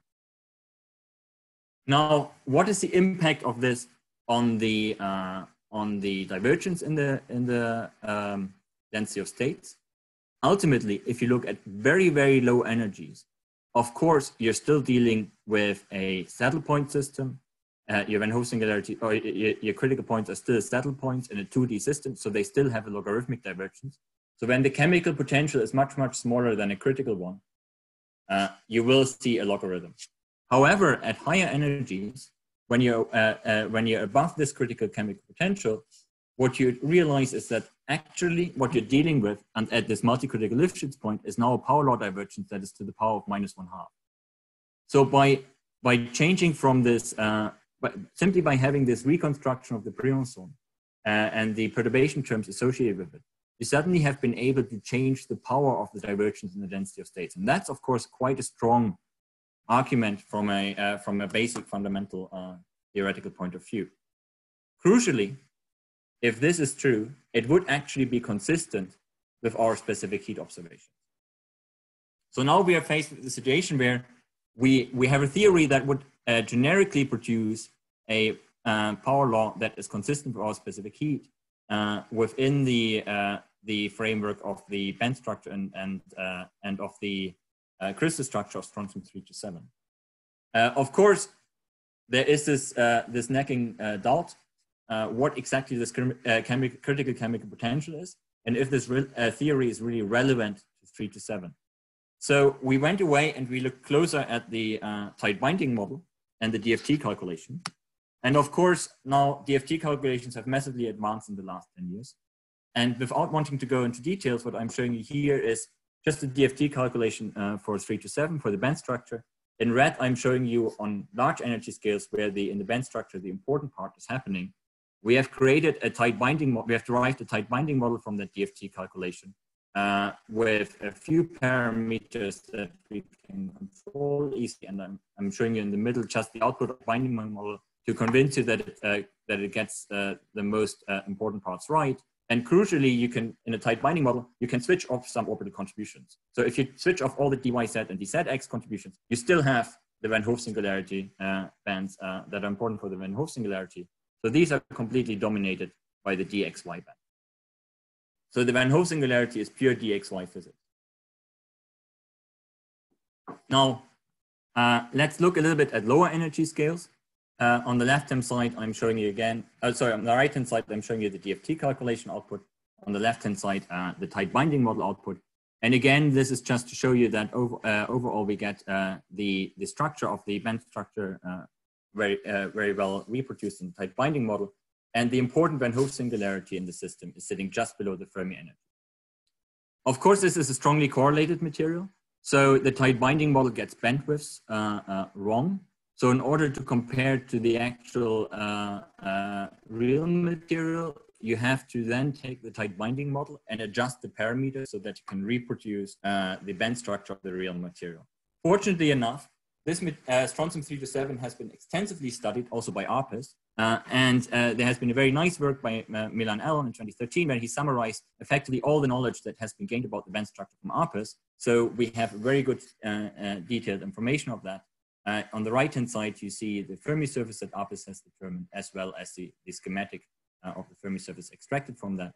And crucially, ARPES has found this saddle point, this Van Hoff singularity just below the Fermi energy. But it's rather sitting at -5 millielectron volt roughly, instead of the energy scales of -20 millielectron volt that we have seen in the DFT calculation.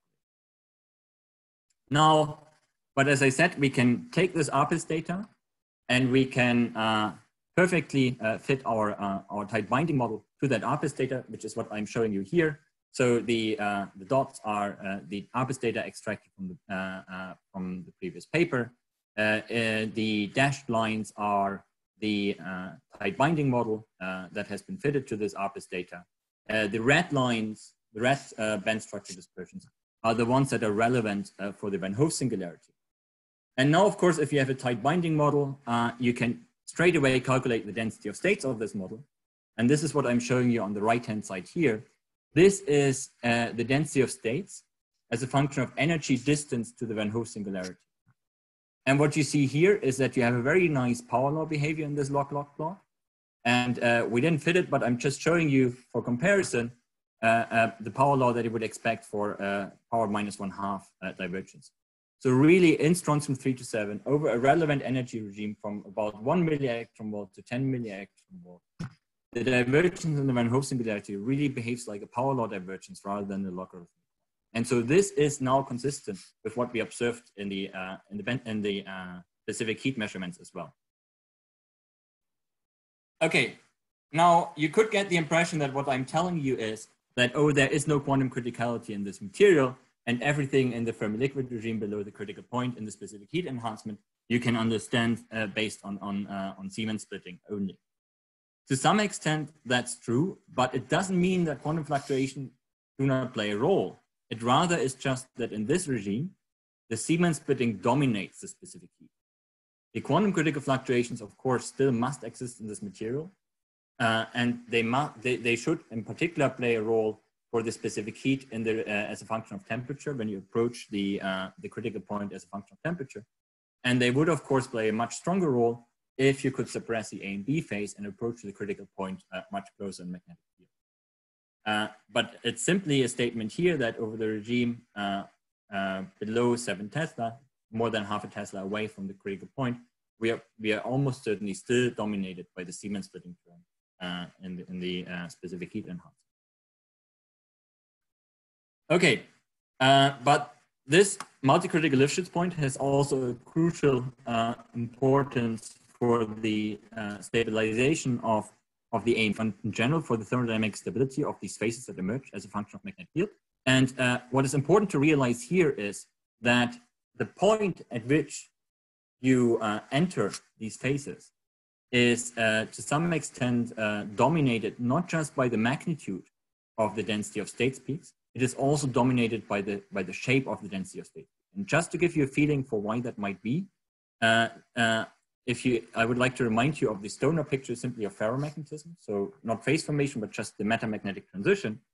Wolford and Rhodes in 62 actually developed a criterion of at which point we would actually undergo the first order matter-magnetic transition if you would apply, spin split the Fermi surface. And they found that the first order phase transition as a function of field would actually occur if a criterion is fulfilled that involves the derivatives and the curvature of the density of states, not just the magnitude.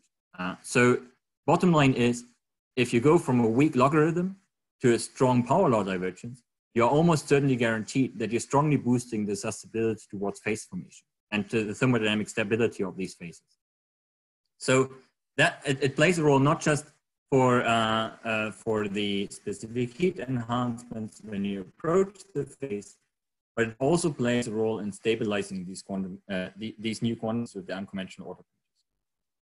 Okay, there's one more little point that I would like to make about the phase formation. And I told you previously that in this A phase, neutron scattering found a scattering vector that's roughly 0.233 of the pre-ensemble. And that vector is, that scattering is an order parameter for the A phase.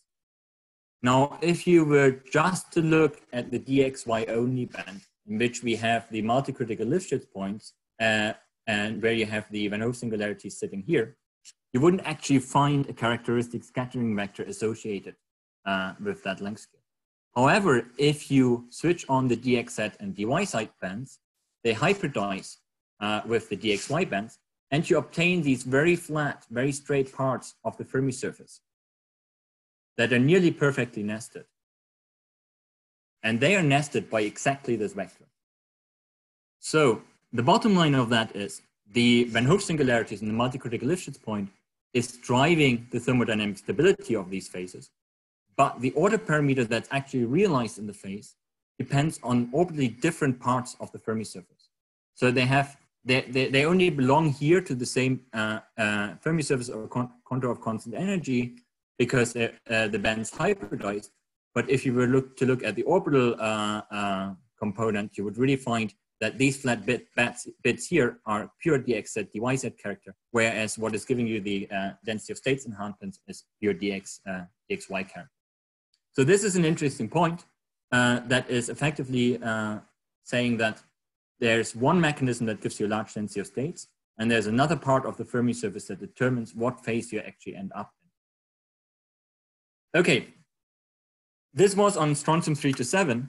If it was only a theoretical approach that would be relevant to this material class, it wouldn't probably be of interest to more than a few people in the more specialized community.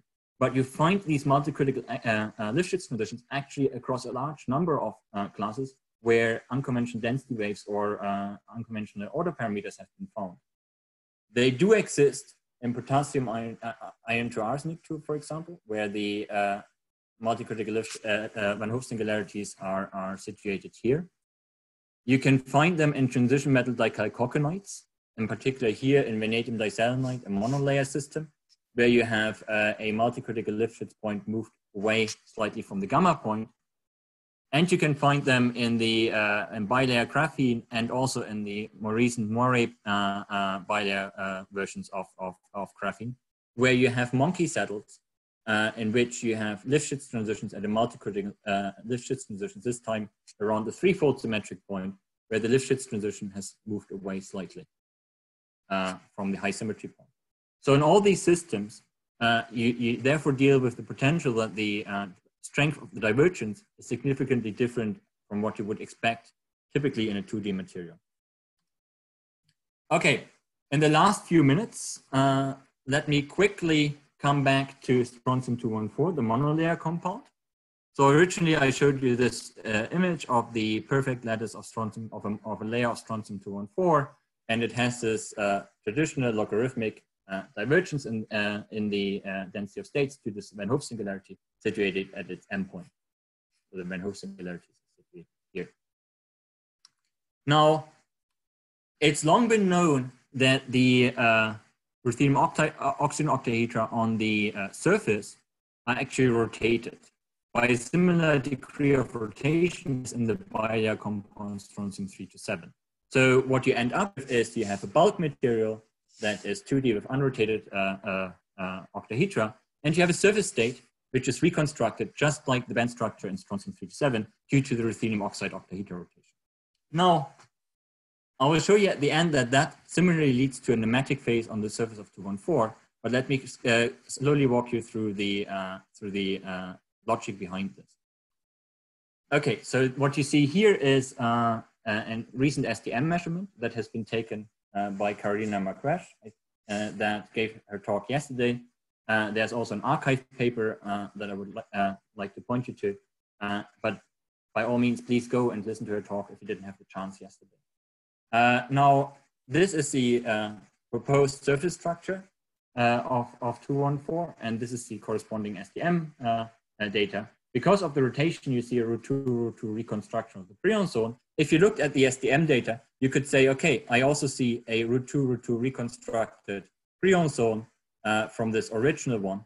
And therefore, yes, the STM data shows that reconstruction. But these are intrinsically different reconstructions. And let me show you why. The key point is when you tunnel an STM into this material, you're tunneling on the strontium side. So the atomic positions you're seeing here are strontium positions, and they're physically inequivalent, as you can see in the intensity of the STM tunneling signal. In this case, in the height of the topography. Now, the implications of this is that every second strontium site is inequivalent, physically inequivalent from the other strontium sites. And in particular, that means if I look at one oxygen here, there's an oxygen site that is sitting close to a gray strontium, but it is sitting far away from a green strontium. Okay, and of course that's true for the other oxygen site, and it's true for all these blue oxygen sites. All these blue oxygen sites are very close to the gray strontium. There's of course also a second oxygen site now, where the second oxygen site is close to a green strontium. So just to point it out again, you simply go from the observation that the strontium atoms are inequivalent to the observation that that must mean that the oxygen sites see a physically inequivalent environment. Okay, and so the bottom line is you have the yellow types of oxygen sites close to the green atoms, strontium atoms, and you have the blue types of oxygen sites close to the gray strontium atoms. This arrangement of oxygen breaks C4 down to C2, and they are physically different. So you would expect that in this C4 material, this surface state has to break that C4 symmetry, and it needs to be a C2 surface state. And one way of seeing that is if these oxygen sites are inequivalent, then of course the hopping paths through these oxygens have to be inequivalent. And so you have the orange hopping paths along the Y direction, you have the blue hopping paths along the X direction. So the hopping is different. Therefore, it must mean that the electronic state is nematic. And indeed, if you carefully look by STM at the electronic structure at low energies, you find that the electronic structure is breaking strongly C4 symmetry at low energy. You can also look at quasi-particle interference on longer length scales, and you again find that it is breaking C4 symmetry down to C2. And really, for more details of this nematic breaking, have a look at Carolina's preprint as well as a talk. You can go beyond this, and you can do a tight binding model of this. You can introduce a phenomenological nematic and density wave order parameter. And you find that if you do that, you not only reproduce the fact that it's a nematic state, you can also very well reproduce the density of states as you see it in the STM experiment.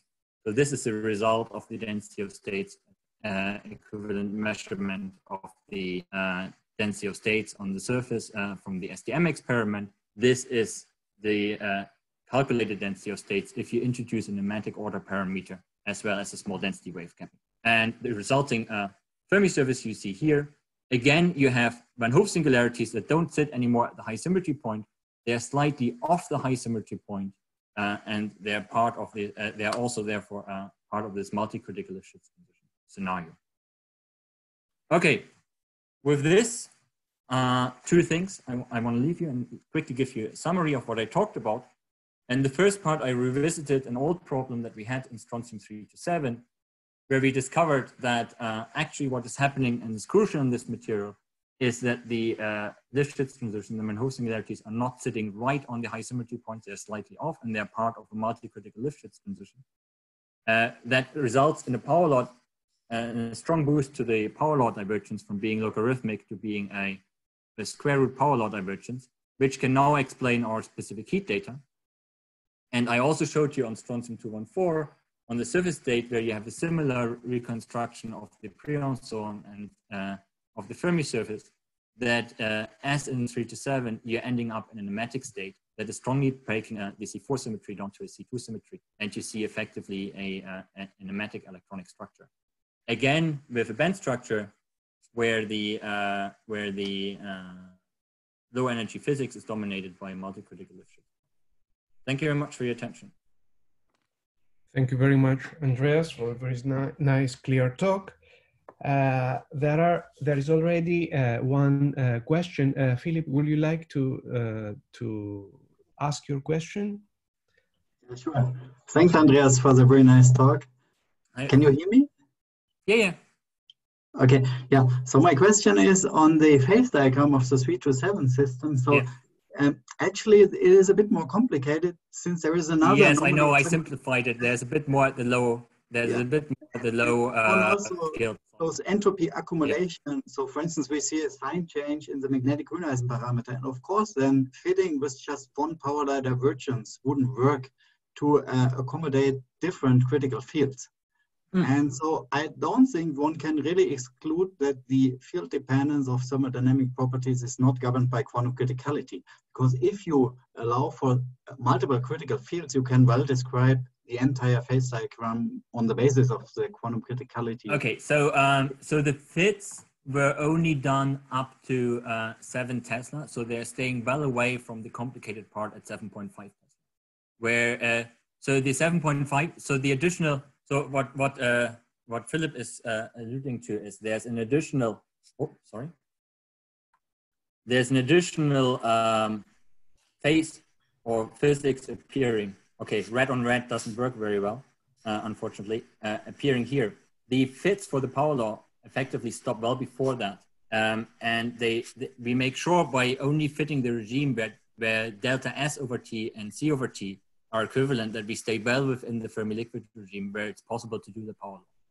Now, okay, so the moment you go to more and more complicated things, of course, yes, if you had 2 or 3 power laws fit into it, you can probably describe everything that any kind of data.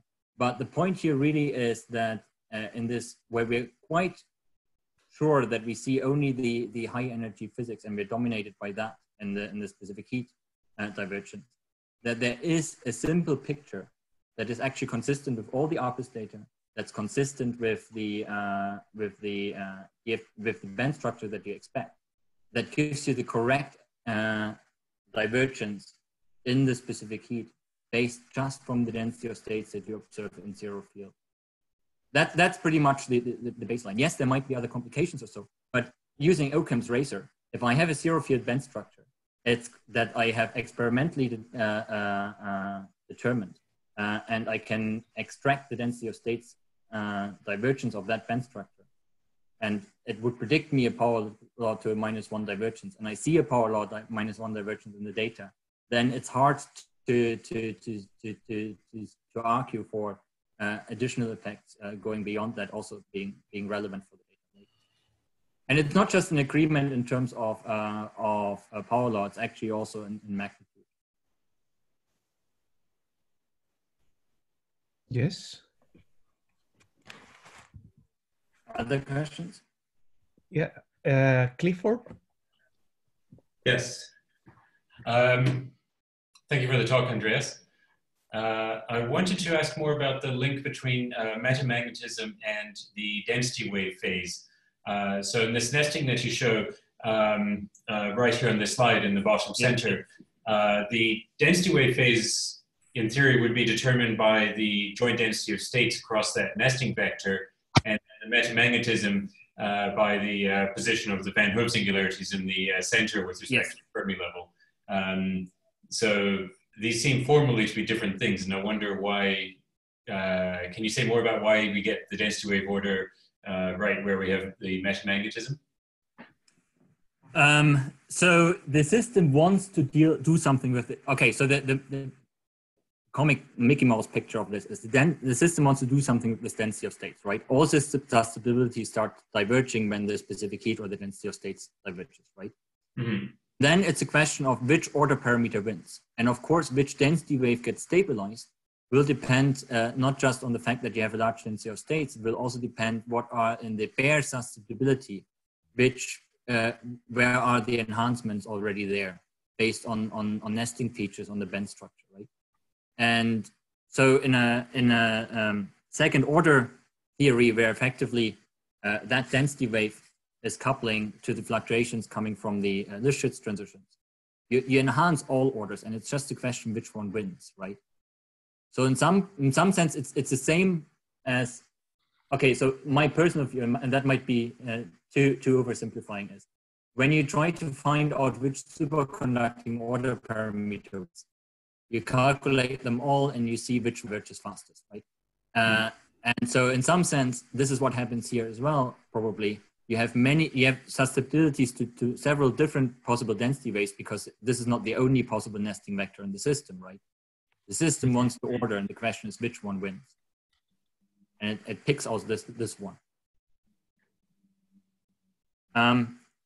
Maybe coming quickly back, one more comment on Philip. I really don't want to leave the impression that quantum critical fluctuations don't play any role in the system, because clearly it does. It is close to a quantum phase transition, and they must be somewhere in the phase diagram.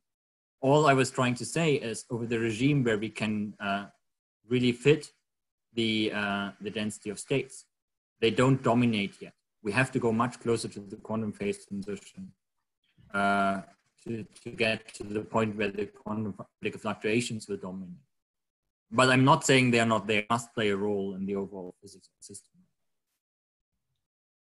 If I can add a quick comment, the situation is more complicated, if you see, because there are also other competing very close to this value of the nesting vector. There are other parts of the Fermi surface that can be within some small error. You can connect them through the same Q vector. And the real question to which Cliff asks basically is, once you have the onset of the singularity and the enhanced density of states, then you have scattering from that, if you want, hotspot to other parts. The question is, which one wins? Why this SDW can be enhanced or not? Moreover, to make things even more complicated, these nesting parts that Andreas shows have only one kind of spins, while the other parts have both kinds of spins. The other parts that I'm referring to and that Andreas do not show here, that are also connected by the same Q vector, have both spin up and spin down, if you want. So it is effectively Hamiltonian that breaks as U2 symmetry. And then you ask, okay, once this enhancement of the density of states because of this multi-critical Fermi surface topological transition happens, what will happen to different kinds, how the scattering will affect different possibilities of SDW. So it's a little bit more, I mean, I find that, I don't know, 214 is very complicated from the point of view of superconductivity, but 327 is also extremely complicated from the point of view of all this phase formation and unusual topological transitions, etc. So it's a little bit more complicated, and more work is necessary, I believe.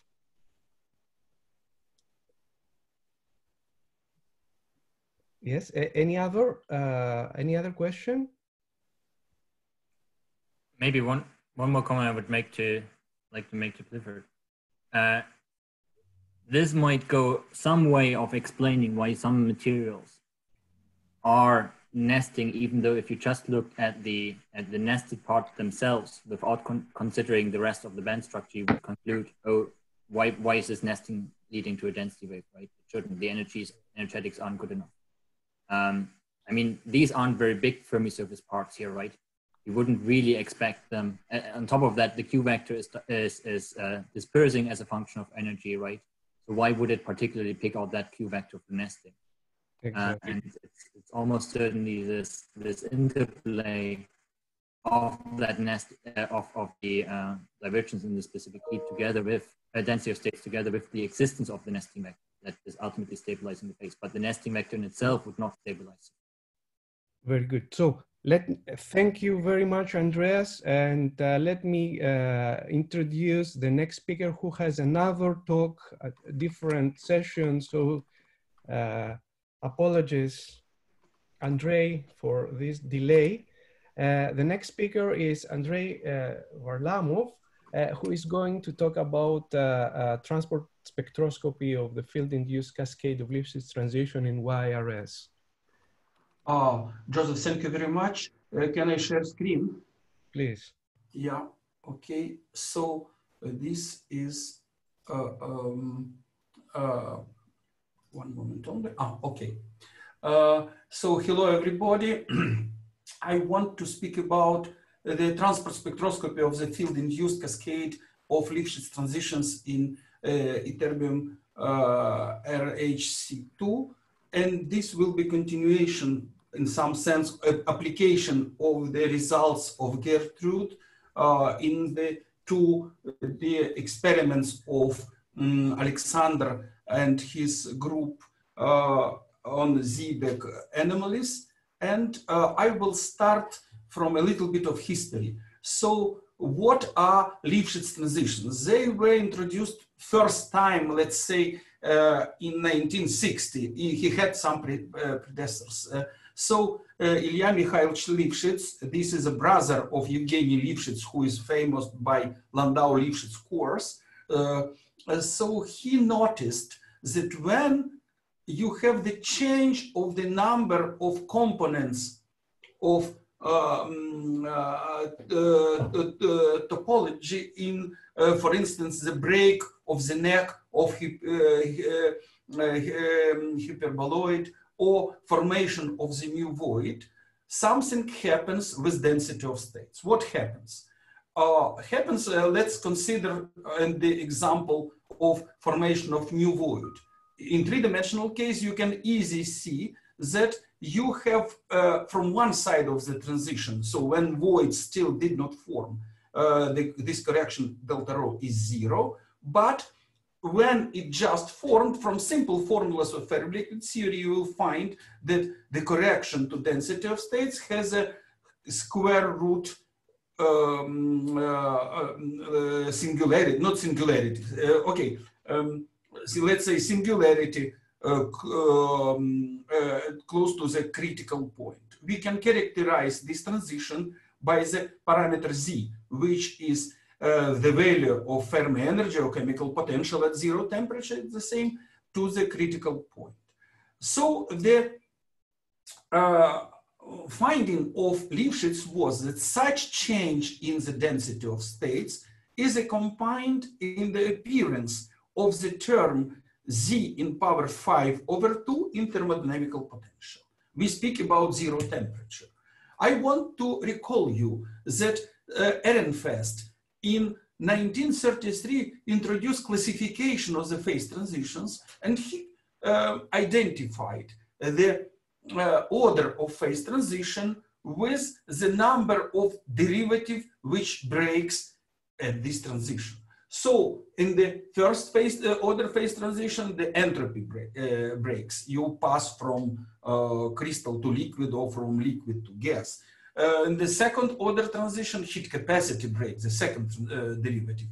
And here, 2.5 phase transition means that you have the square root singularity. So entropy does not break, but its derivative is breaks. So you can expect some singularity in the coefficient of thermal extension.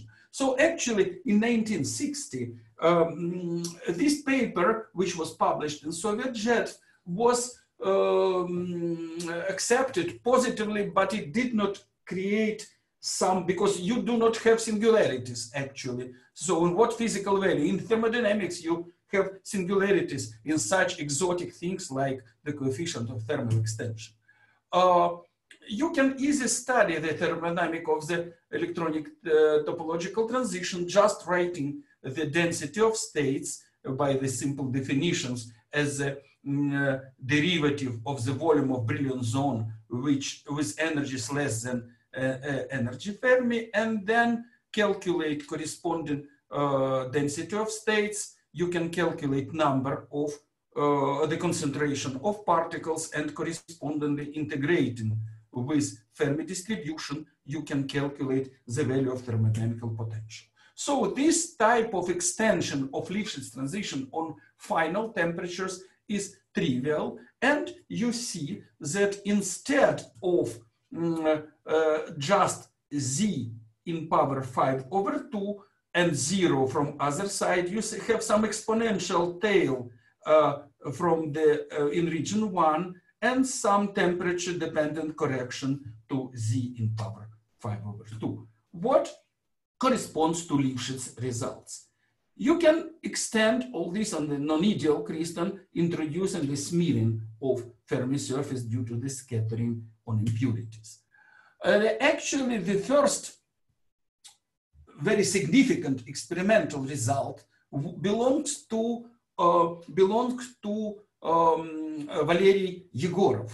You see here him, and he found that in Li-1-6 magnesium X alloy, changing the concentration of magnesium, he found that at room temperatures, nothing happens. At the nitrogen temperature, you have some peak, but this peak becomes very pronounced. You see that practically 30 times.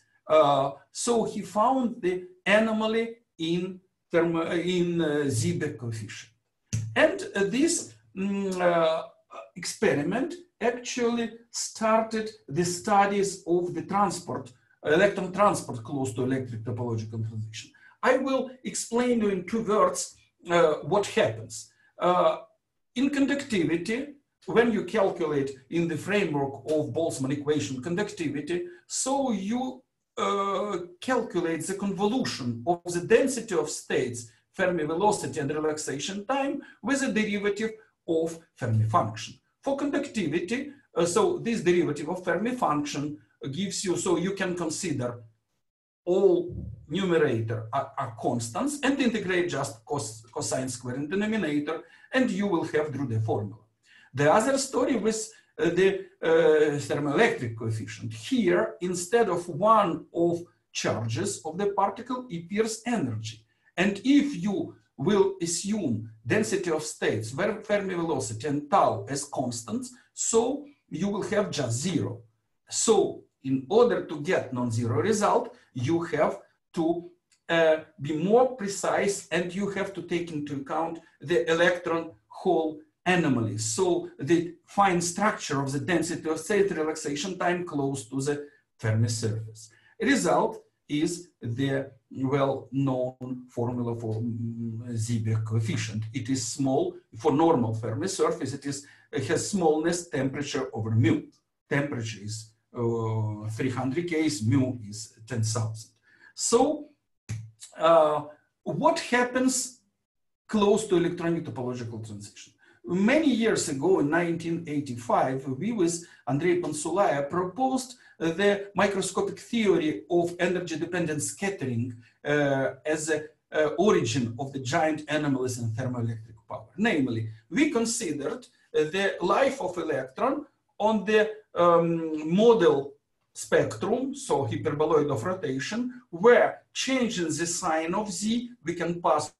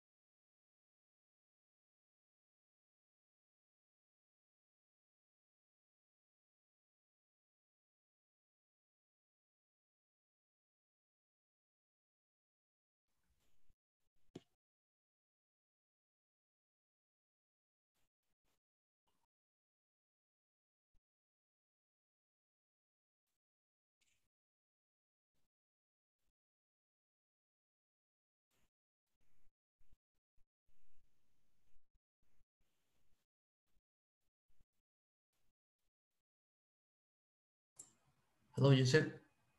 Yes. I think that we lost the connection with the Professor Barlamov. Yes. So maybe we can wait a little bit. Yeah.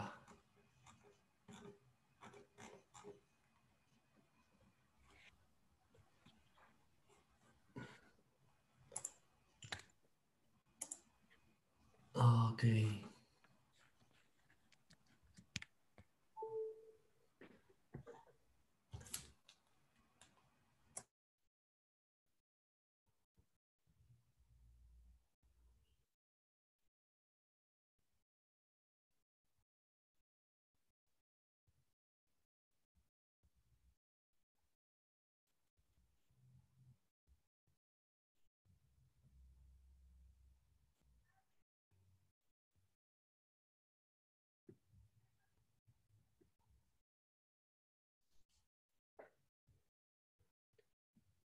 Yeah, that's unfortunate.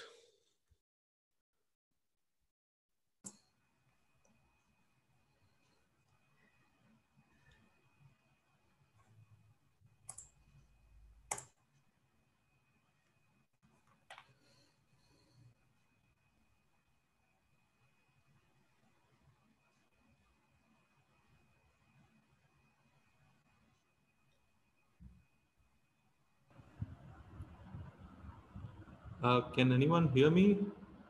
Yes. Okay, okay. I thought I had an issue with my internet. Okay, that's probably not the case. Just that Andrei Varlamov disappeared. Oh, okay.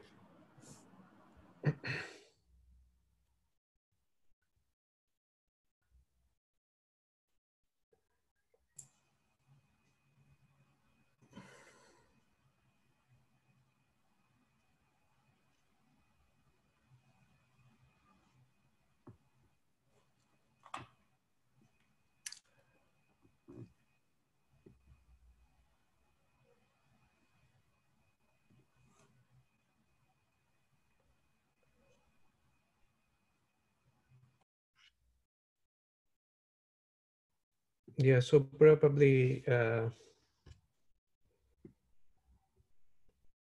let's wait another minute and then I think it's better to move to Alexander. Okay.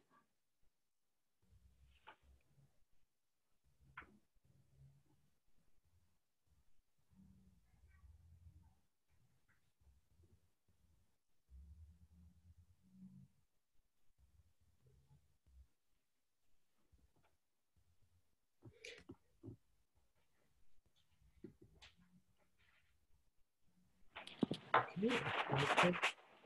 Would you like to share screen? So it's the downside of virtual meetings is what happened, but we can now move to Alexandre Pouret from Grenoble. So, okay, we try.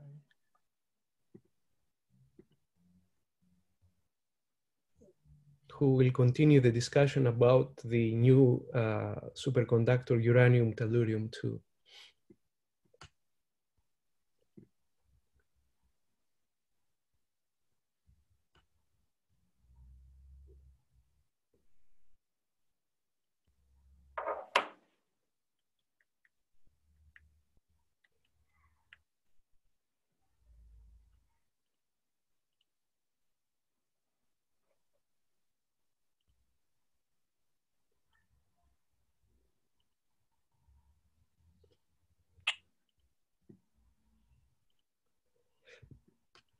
Cannot share. Why? One moment only. Sorry, something happened with my internet, so now I'm speaking through the mobile one. Can I share screen? Yes, please. I mean, Alexander. So can I share screen? You disabled. Can I share screen? Yes, now you can. Yes. So sorry for this, and I will now, yeah, I will continue, yes. Sorry for this. So what I want to say, that in the consideration, the microscopic consideration of this scattering process demonstrate that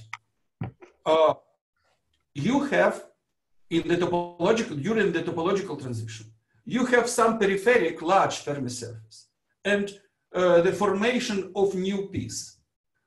In result of impurity scatterings, you can start from the periphery to be scattered and to return to the periphery. These processes do not give important contribution to Seebeck anomaly. The most important are scatterings where electron starts from periphery and finishes at in the singular point, just newborn void. And this results in the, then we considered the same problem, but for void formation, not for neck disruption. And we found very beautiful thing. Here, it is very clear. You see, these are the normal scatterings, which give you small mode result. Such scatterings from large Fermi surface to small one results in appearance of the additional energy-dependent term in relaxation. And this is the origin of giant Ziebeck effect close to the electron topological transition. So you could consider, as was naively speculated at the very beginning, that to have giant Ziebeck coefficient, it is enough to have square root singularity in density of states. Indeed, you have derivative d over d mu of log rho VL, and rho has a square root of z. So when you derive it, you will have one of square root in denominator. But immediately the counter-argument appears that you should multiply this singularity in the derivative of density of states on square of Fermi velocity. And it is very small in the just formed void. While if you consider scatterings from large Fermi surface to small one, you have this singularity in relaxation time, but Fermi velocity appears is taken from large part of Fermi surface. Okay, so with this knowledge, we calculated many years ago the shape of the Ziebeck coefficient, and we found that that one for neck disruption and void formation are just merely reflected. So we found that practically it does not matter what kind of electronical topological transition you consider, neck disruption or void formation. All is governed by topology. And you can just change z in minus z, omega in minus omega, and consider any transition in the unique way. Then our theory was applied for a variety of different materials like lithium, magnesium, bismuth, stibbium with some impurities of tellur, molybdenum, and it worked very good. This is the old story of 80s and the beginning of 90s. You can find the details in our review articles in Advances in Physics with experimentalist Yegorov and my ex-student Andrei Pansulaya, and in the paper with Blanter, who was my student also, and the classic of normal metal theory, Moisei Kaganov, in 1994. Now I will pass to the transport spectroscopy indeed. So you already saw this experiment, Gertrude demonstrated them. And in 2017, similar experiments were done by a group of FAO, and they found a lot of transitions and explained them referring on our old theory, just considering each transition as independent one. And they have succeeded to classify what kind of transition takes place. So is it a hole or electron who are carriers, and the type of, by asymmetry of the peak, they could qualify the direction in which happens transition. So formation or disruption of the neck, etc. We, with Alexander and Sergei Sharapov and all co-authors, decided to use the beautiful the band structure calculations of Gertrude to use them for transport calculation, to calculate the Ziebeck coefficient for so complex system which pass through the series of topological transitions. So actually the hint was from band structures, the major sheets of the quasi-particle in zero field, then evolution with magnetic field of the critical part of the minority jungle gem sheet. And you can see that you have the series of topological transitions. Of course, to use these true Fermi surfaces was for us impossible for analytical calculations. So the idea was to go to the grocery store and to buy some fruits. Which fruits I bought? It was the watermelon, orange, cherry, and banana. And then why I choose, what does it mean without jokes? This means that watermelon presents the periphery large Fermi surface, which practically does not change. Then the formation of new void was a cherry. The break of the neck of the hyperboloic type was a banana, and relatively large piece of Fermi surface, which with increase of magnetic field decreases, was orange. Very good. So we put in equivalence the calculus of tight band model, renormalization group. We created this model Fermi surface where you can see what happens. In fields less than H1, you have large piece of Fermi surface, which is not Z0. Then you have Z3, orange, which is relatively large. And then you have banana, which still is not broken. And you have nothing here, no cherry. When H passed through H1, cherry appears. Then when H passed through H2, cherry grows and banana is broken. And finally at Z3 disappears orange. And we proposed to the idea is that we take into account not only scatterings from the periphery of the large piece of Fermi surface to the small one, but also, and for all of them, but also from this relatively slow, so they speak between themselves. And we took into account all these possible scatterings.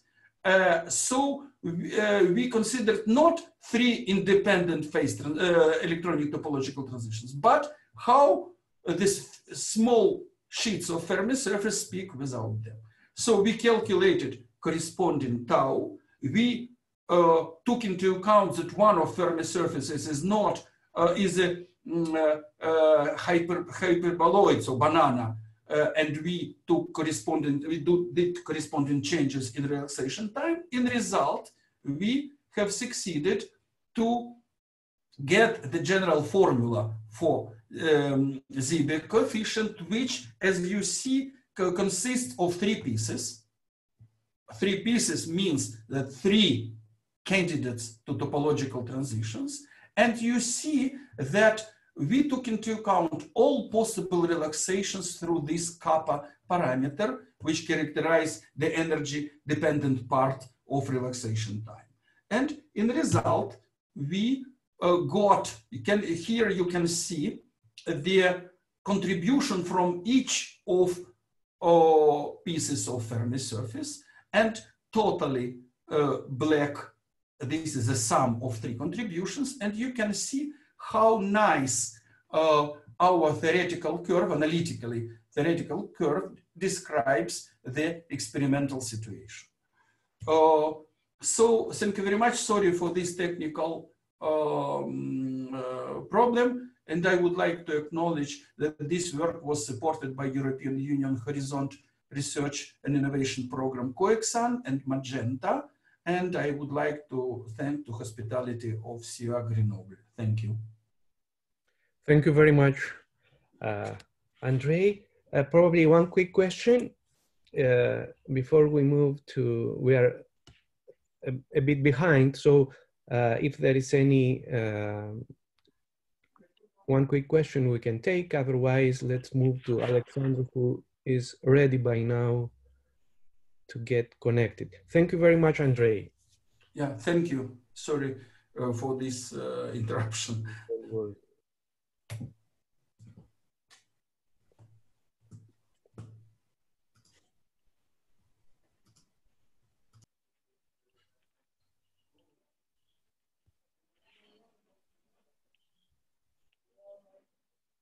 So Alexander, we've made the introduction from Grenoble. I cannot share my screen for the moment.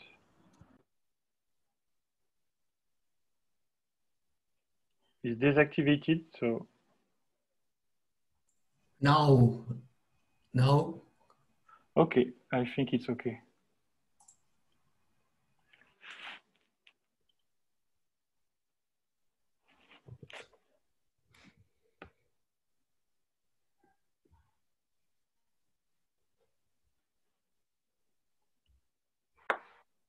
Is it okay? Yes. Yes. Okay. Okay. So thank you, everyone. So today I will talk about Fermi surface instabilities in the strongly correlated superconductor uranium-tellure-2. So I work in the University Grenoble-Alpes in the Felix laboratory in the CEA. So we had a nice introduction by William this morning. So I will just remember some interesting points on this compound.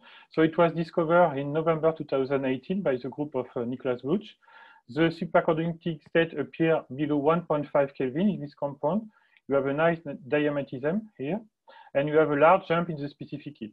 And what is already very interesting, the fact that the gamma term doesn't go to zero at zero temperature. You have no nice shift anomaly when you pass TC. So it's the first indication that you have possibly point noise in the gap in this compound.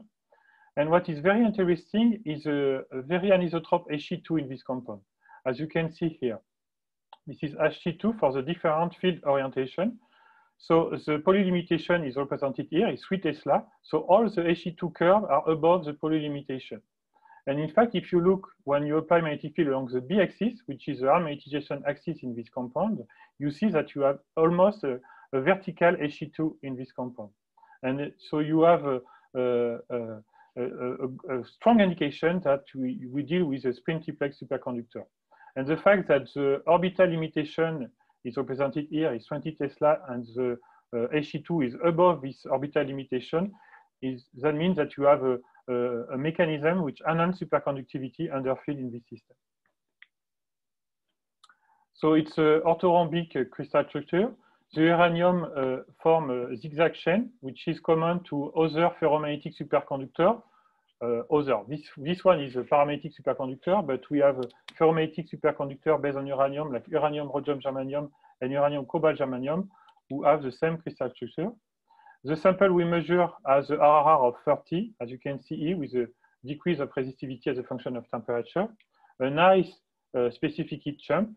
And what is very interesting, in fact, is the magnetization in this compound. So it's paramagnet, but you have an easy magnetization axis, which is the A-axis here, as you can see with the red curve. And when you put magnetic field along the B-axis, you have, in fact, a maximum in the susceptibility, in the magnetic susceptibility, around 35 Kelvin. And we'll come back on this anomaly later. In fact, when you put a field on this compound, if you look at the magnetization, you have a strong increase, a strong jump of the magnetization at 35 Tesla, with a jump of 0.6 Bohr magneton. And this is due to so it's a metamagnetic transition. And as you can see, you have hysteresis, so it's a first order metamagnetic transition. When you increase temperature, the first order collapse at a critical endpoint around 7 Kelvin, and after the transition becomes a crossover. And you can follow this transition up to very high temperature. And in fact, there is a direct link, which is well summarized on this phase diagram, a direct link between the metamagnetic transition, which occurs at 35 Tesla, and the maximum in the magnetic susceptibility, which appears at 35 Kelvin. So you can really link the two. And as I say, you have a first order transition, which occurs below around 7 to 10 Kelvin. What happens around this metamagnetic transition?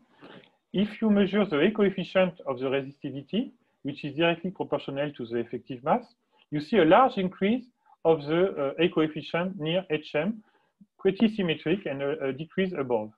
Similarly, in the thermodynamic coefficient, in the specific heat or in the magnetization, you have a large increase at HM and a decrease above HM. So you have strong magnetic fluctuation near the metamagnetic transition in this compound. Another interesting point is the fact that, in fact, He2 coincide with the metamagnetic transition. As you can see here, or on this curve here, you have a superconducting state, a little bit of reentrance here, but superconducting state, and at the metamagnetic transition, the superconductivity is destroyed and you enter in the normal state. So the nice phase diagram we can plot as a function of temperature field is a superconducting state with a reinforcement of superconductivity which arrive near this metamagnetic transition, HM at 35 Tesla, the critical endpoint, which is around 7 to 10 Kelvin, and the link with the Tchimax, which appear around 35 Kelvin. And the question we can ask is there a Fermi surface reconstruction at the metamagnetic transition? Why we can ask this question? In fact, if you look, the phase diagram of uranium tellure 2 is very similar to the phase diagram of uranium rhodium germanium and uranium cobalt germanium. These are two ferromagnetic superconductors, and they have the similar phase diagram. The most spectacular one is in uranium rhodium germanium. When you apply magnetic field along the hard magnetization axis, which is the B axis, similar to uranium tellure 2, you observe a reentrant superconductivity near HR, reorientation field. In fact, this field corresponds to the collapse of the Curie temperature. The Curie temperature at zero field in uranium rhodium germanium is 9 Kelvin. And when this Curie temperature collapses, when you apply magnetic field, you are at very low temperature. At low temperature, you have another superconducting state. And we have a strong indication in the thermoelectric power that there is a Fermi reconstruction at this peculiar magnetic field. And in uranium cobalt germanium, the same thing happens. When the fermagnetic order collapses, you have an enhancement of the superconductivity. So, okay, these two are ferromagnetic, but we observe the same thing in the paramagnet uranium tellure 2. And the question is, with the Seebeck coefficient, can we see some Fermi surface instability at the metamagnetic transition? So this is the thermoelectric power as a function of field for different temperatures.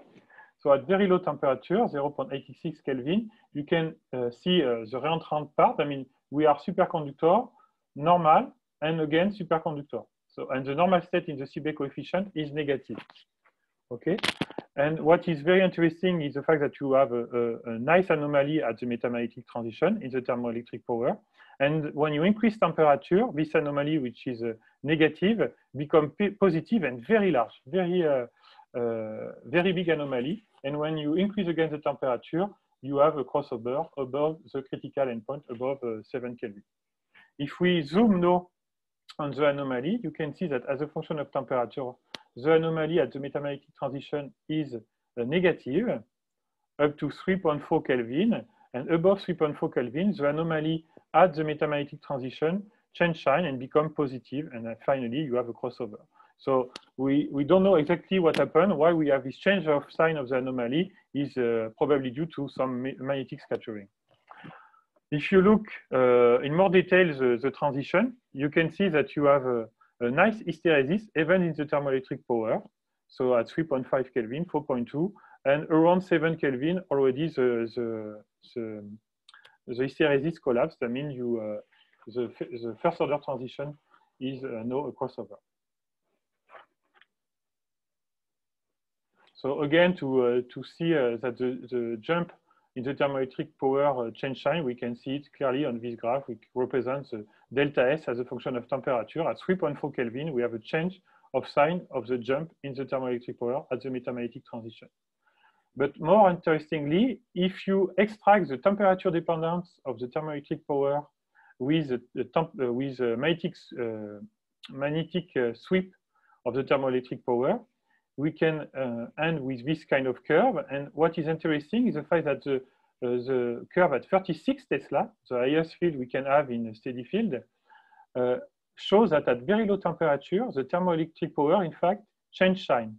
It passes from negative below HM to positive above HM. So that means the dominant heat carrier in this system change at the metamagnetic transition. So it's a first indication of a Fermi surface reconstruction at HM in this system. To go in more detail about the carrier density and some change in the carrier density, we measure the Hall effect. Okay, this is rho xy as a function of field. You can see that you have a large anomaly at the metamagnetic transition, and similar to Seebeck coefficient or resistivity, when you are above the critical endpoint, you end up with a crossover. And even in the Hall effect, you can see the reentrant part. You are superconductor, normal, negative Hall effect, and superconductor, and the big transition at the metamagnetic transition. If you, in fact, look the temperature dependence of the Hall effect, which is represented here, extracted from the field sweep, you can see that there is a maximum as a function of temperature. In fact, this maximum at low field coincides with the Teki-max, so we have a maximum in the Hall effect around 35 Kelvin. And if you increase magnetic field, you see that the position of the maximum in temperature decrease up to HM. If you go above HM, the position of the maximum increase again up to high temperature. This will be summarized on the phase diagram later. So to analyze the Hall effect, to extract the density of carrier, we should, in fact, have an idea of the magnitude of the anomalous Hall effect. So the main assumption to analyze the Hall effect is there is two contributions, ordinary part, which is linked to the density of carrier, and an anomalous Hall effect, which is linked to magnetic scattering. And the anomalous Hall effect is dominated by skew scattering. This is generally the case in a strongly correlated system. So in this picture, in fact, the maximum of the Hall effect is a border between incoherent skew scattering at high temperature and coherent skew scattering at low temperature. And so there is a prediction of the anomalous Hall effect, which is given by this expression. For coherent skew scattering, for T above Tm, we have this expression proportional to resistivity. And for T below Tm, for coherent skew scattering, we have a rho square. Okay, so we will evaluate the anomalous Hall effect using anomalous Hall effect as a function of field using magnetization data. So the magnetization data are the data from our colleague Miyake. So this is magnetization as a function of magnetic field. You can see very nicely the metamagnetic transition. We use this data and we plot the Hall effect as a function of rho square times the magnetization divided by the field, or rho multiplied by the magnetization divided by field. And what you can see is that high temperature, in fact, it's all the curve of the Hall effect are on, all the data of the Hall effect are on only one curve, meaning that we are really doing with incoherent skew scattering. All the signal is anomalous, incoherent skew scattering. When we decrease temperature, in fact, the data are well fitted by this expression. I mean, we deal with coherent skew scattering this time. And what is interesting is the fact that you have a change of the magnitude of the anomalous Hall effect when we pass HM. At low field, we have this slope. At high field, we have this slope, for example. Similarly, here, two slopes. So that means the magnitude of the Hall effect, of the anomalous Hall effect, change as when we pass the metamagnetic transition. All these observations are summarized in this table, where we have two coefficients below and above HM for the coherent skew scattering at low temperature, and a unique coefficient for the incoherent skew scattering at high temperature. So once we know the magnitude of the anomalous Hall effect, in fact, we take the raw data and we remove the anomalous part from the raw data. And what we obtain, so this is the raw data and the anomalous part, which is represented with a line here, scatter line. And if we remove the anomalous part, we see that this is the ordinary Hall effect, which is linked to the density of carrier. The ordinary Hall effect is almost zero for high temperature.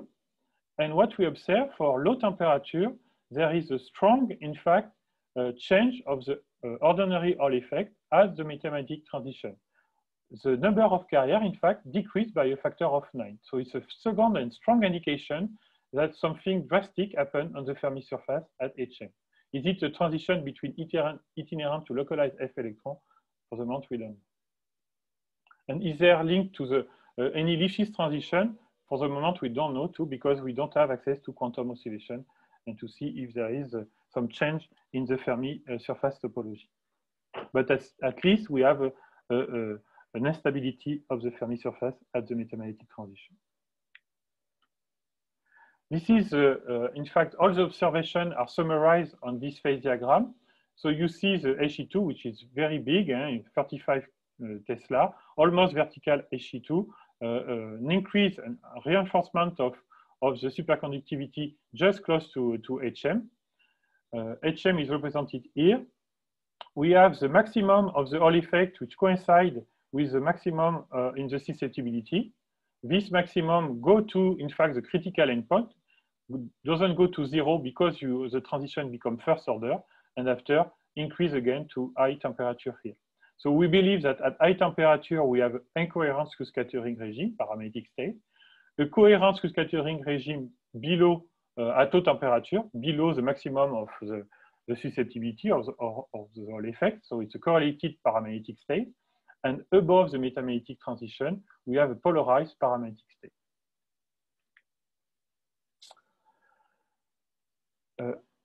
In fact, after we measure that before, but we measure another direction. We apply this time the magnetic field along the easy magnetization axis, the A axis in this system. Why we were interested in measuring the Seebeck coefficient for H parallel to A? Because if you look the magnetization in uranium tellure 2 for H parallel to A, it increases a lot. It's really like what we observe in uranium, cobalt, germanium. And if you take the derivative of the magnetization, you see a kink around 5 to 6 Tesla. And this kink, in fact, appears at the same critical polarization where the metamagnetic transition occurs for H parallel to B. So something happened in this compound for H parallel to A, easy magnetization axis, around 6 Tesla. And in fact, it's really like what we observe in uranium, cobalt, germanium. In uranium, cobalt, germanium, the magnetization increases a lot. If you take the derivative of the magnetization as a function of magnetic field, you see some anomaly too. And in fact, this anomaly in transport are very big, become very big. In the Hall effect or in the Seebeck coefficient, you have nice anomaly in transport. And this anomaly in uranium, cobalt, germanium are linked to successive Lipschitz transitions which occur in this system. And really, we have a strong indication of that because we have access to quantum oscillation in the case of uranium, cobalt, germanium. So the question is, this little kink in uranium tellure 2 is similar. Is there any Lipschitz transition associated to this anomaly at 5 or 6 Tesla? So we measure the Seebeck coefficient. The Seebeck coefficient is here, is negative, as you have the He2, and you have indeed a nice small anomaly around 5.6 Tesla. We have other anomaly, more broad, around 10 and 20 Tesla. Similarly, in the thermal conductivity, we observe the same kink at 5.6, here, at 5.6 Tesla, and even the He2 here. In the resistivity, similarly, we have a little kink in the resistivity and the maximum in the Hall effect. So if we zoom now on the Seebeck coefficient data, the function of field, you can see easily He2, this is a black arrow, and the anomaly at 5.6 Tesla, which is almost independent of temperature. When you increase temperature, the anomaly moves, but just a little bit. And similarly, we have a large anomaly around 10 Tesla and another one around 20 Tesla. This anomaly, the question we can ask, are these anomalies Lipschitz transition, similarly to what we observe in uranium, cobalt, germanium? So we had a nice introduction by André about Lipschitz transition. In fact, Lipschitz transition and topological change of the Fermi surface. Historically, Lipschitz thought about two kinds of Lipschitz of topological transition: a void formation. So that means you have a new pocket which appear inside your Brisson zone, or a neck breaking. You have a transition between a cylinder to an ellipsoid. So you change the topology of your Fermi surface. And this kind of transition are expected to give a strong anomaly, particularly in the thermoelectric power. You have a large anomaly expected for electron or hole pocket. And this is very different to what is observed in electrical conductivity, where you expect only a kink in the electrical conductivity. You expect to have a large anomaly in the thermoelectric power. So it's why it's very interesting to measure thermoelectric power to track any Fermi surface anomaly. Using, in fact, the formula in the paper of Varlamov, we can, in fact, extract some parameter. But this formula, so Z is the tuning parameter. In our case, this is the magnetic field. This formula is difficult to use because we have always magnetic field dependence of the ordinary Hall effect. So ordinary, thermoelectric power as a function of field. So it's difficult to use this formula. What we use instead is the temperature dependence. So this is the thermoelectric power divided by T as a function of temperature, and we measure specially around the anomaly at 5.6 Tesla, and we see we have a beginning of a divergence of the thermoelectric power. And in fact, we can fit this divergence using this formula, which is given for a neck breaking. And from this formula, we can extract T star, which corresponds in fact to the energy of the Fermi pocket which is involved, and Z, which is in fact the energy distance with respect to the critical field He, where the Lipschitz transition occurs. So really, we are really sure that the anomaly we observe at 5.6 Tesla is really a Lipschitz transition. For the other anomaly, they change too much in temperature, and it's difficult, in fact, to analyze them. They are broader, so it's difficult to claim they are linked to a Lipschitz transition. But H1, the one at 5.6 Tesla, is really a Lipschitz transition. Let's say a little word about the Fermi surface. In fact, there is some calculation, dft plus u or JJA plus u. All, in fact, all converge on a quasi-two-dimensional surface. And it's why the formula we use from neck breaking, maybe we pass from a cylinder pocket to ellipsoid when we put magnetic field. But for the moment, we have no experimental proof of this is the real Fermi surface because we don't have quantum oscillation and there is no RPS measurement for the moment. So in conclusion, for H parallel to B, we have a Fermi surface reconstruction at HM.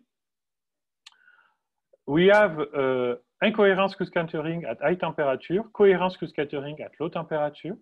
When we put magnetic field along the A-axis, along the easy magnetization axis, we really have a Lipschitz transition which occurs at 5.6 Tesla. And we have to note that this anomaly which occurs at 5.6 Tesla is the same critical, appears at the same critical polarization that the metamagnetic transition which occurs for H parallel to B. So I would like to thank all my collaborators. So especially Kunyu, who was postdoc with us during 2 years, the CE Grenoble, all the collaborators, Jacques Nebel, Daniel Breswell, Jean-Pascal Brisant, Jacques Fouquet, Gérard Lapertot for the crystal growth, and postdoc Michael Valiskas. And we have a strong collaboration with LNCMI Grenoble, with Ilya Shekin and Gabriel Seffard. So we have the possibility to measure to steady field now up to 36 Tesla. So it's very important for thermal conductivity or thermoelectric power to have access to steady field so high. And we have, of course, a strong collaboration with William Nafo in Spult field in Toulouse. And we have now a new collaboration with Tony N in Dresden. And we have to thank, of course, Dayaoki, which is a strong he gave us the first impulse to study this material, and our collaborator in Japan. Thank you very much. Thank you very much. Very nice talk. We have probably time for a question. If there is any question, that there are many actually on Alexander. I've got many, but I can do it privately later, but if there is any question right now.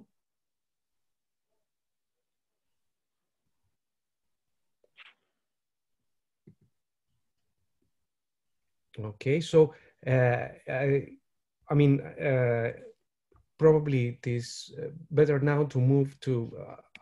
Otherwise, we will have a long discussion.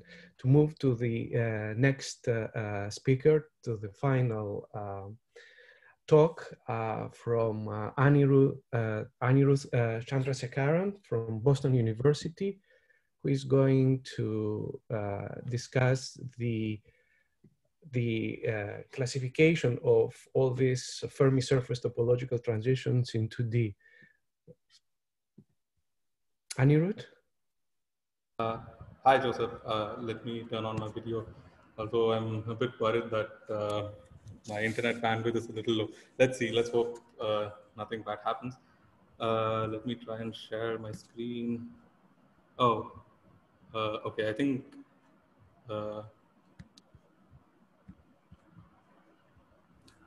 just a second.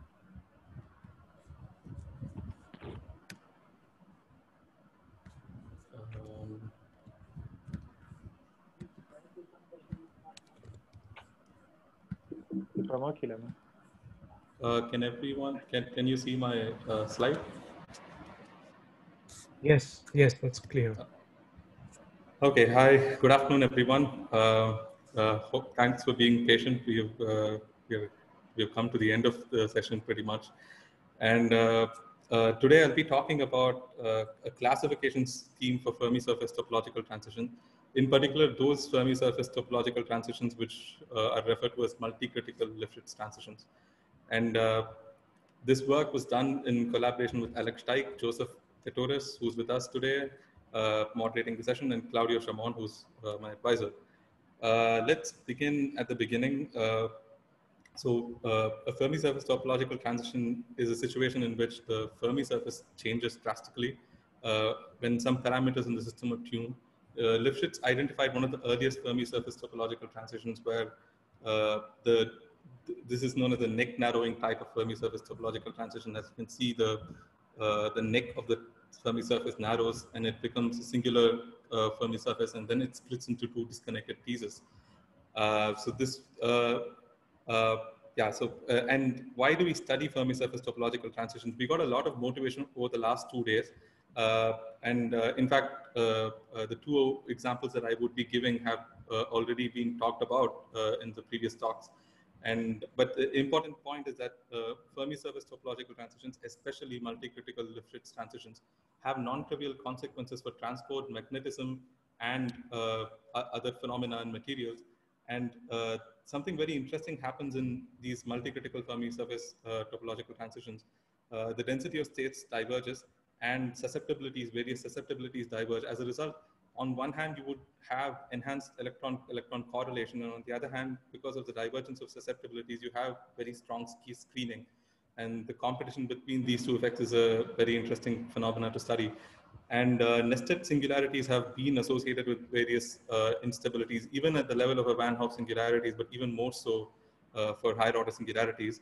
I will explain some of these ideas more carefully, including density of states and divergence as we go on.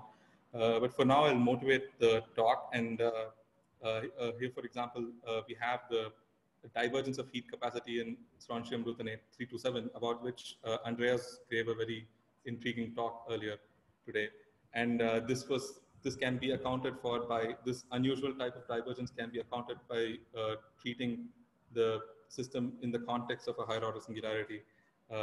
And likewise, the various correlated electron phenomena and twisted bilayer graphene, which was mentioned by Hiroki Isobe yesterday in his talk. And most notably, the tunneling conductance can be fit by assuming higher order singularities in that context. And more on this a little later. And likewise, there are some instabilities which can, for example, here is a density wave instability, which can be accounted by the fact that there are nested singularities in the Fermi surface. And let's therefore look at the simplest singularity in 2 dimensions, because my talk will be focused on 2 dimensions. The simplest one is the Van Hoff singularity, which arises from the saddle point, regular saddle point. And as we tune the chemical potential, the Fermi surface goes from electron-like to hole-like. And at the transition, the Fermi surface develops a singularity. So at the origin, the Fermi surface is singular in the differential geometric sense. It's not smooth at the origin, the Fermi surface. And this is not the only singular behavior associated with the Van Hoff singularity. The density of states also diverges logarithmically across the Fermi energy. And the reason for this is very easy to understand. The density of states is defined as follows. We just visit each point in the Brillouin zone, integrate over the entire Brillouin zone with a delta function that simply fires if your dispersion happens to equal the specified energy. And this integral can be converted into a surface integral with the gradient sitting in a denominator. The surface is a constant energy surface corresponding to the energy epsilon. And whenever we have a point in the constant energy surface or curve on which the gradient vanishes, then there is a possibility for divergence of density of states. And this is precisely what happens in the Van Hoff singularity. In the zero energy contour, there is the critical point at the origin, and this is responsible for the divergence of density of states. Therefore, just to sort of motivate the content ahead, we are interested in cases where the gradient vanishes on certain energy contours and some non-trivial ways in which the gradient vanishes so as to lead to interesting divergent behavior for density of states. And for that, we need to understand the notion of a higher order critical point. An ordinary critical point is a point where the gradient vanishes. It could be a maxima, minima, or different types of saddle points. In addition, if the Hessian determinant also vanishes, if you recall from calculus, Hessian determinant sort of tells us whether a point is a maximum or minimum. But if the Hessian vanishes, then we have a so-called higher order critical point. And let me give some examples with their contours. So for example, in both higher order critical points, we can see that the zero energy contour is singular. It passes through this critical point, and it also has singularity in the differential geometry sense. It's not smooth. And as we tune the chemical potential across this zero energy, the Fermi surface undergoes a transition, and there is a singularity. There's a singular behavior of the Fermi surface at precisely the zero energy. And this is not the only way we can attain a Fermi surface topological transition, that is simply by tuning chemical potential. We could imagine tuning some parameters in the system. For example, these parameters could manifest in the dispersion. Let's consider this higher order singularity kx cubed minus ky squared, and let us add a perturbation tkx to it. If t is negative, what happens is that the Fermi C is not simply connected anymore, and the Fermi surface, the zero energy contour, is disconnected. There is a maxima and there is a saddle point in the occupied region. I'm referring to the Fermi C in blue. They're the occupied energies, the negative energies. And if we tune T to 0, what happens is that these critical points start moving towards the origin, and at T equals 0, these critical points merge. So basically, there are two critical points which are sitting on top of each other, giving rise to the name multi-critical point, and the transition is a multi-critical transition. Because we see that two disconnected pieces of the whole part of the whole C, the two disconnected part of the whole C merge. And across this transition, the Fermi surface becomes singular at the origin, exactly at the singularity. And let's assume that we've tuned the singularity to this dispersion to the singularity. We can look at how density of states behaves, and it does diverge in a power law fashion. At the across the zero energy, the power law divergence is given by epsilon to the negative 1/6 rather than logarithmic. And more interestingly, there is an asymmetry between the two regions, negative and positive energies for the singularity. And this kind of asymmetry, this kind of behavior is not peculiar to this singularity. In fact, higher order singularities in general cause power law divergence, and they have asymmetric, often have asymmetric coefficients for divergence. And as we saw, we had to tune the parameter T to 0. These singularities often require tuning of parameters to obtain, and they are somewhat atypical at generic points in the Brillouin zone. It is rather hard to obtain these higher order singularities at some random points in the Brillouin zone. Some points are more suitable towards these higher order singularities. So all these things pose a few questions. How many higher order singularities are there? And it's clear that there would be infinitely many of them, but are some more important than the others?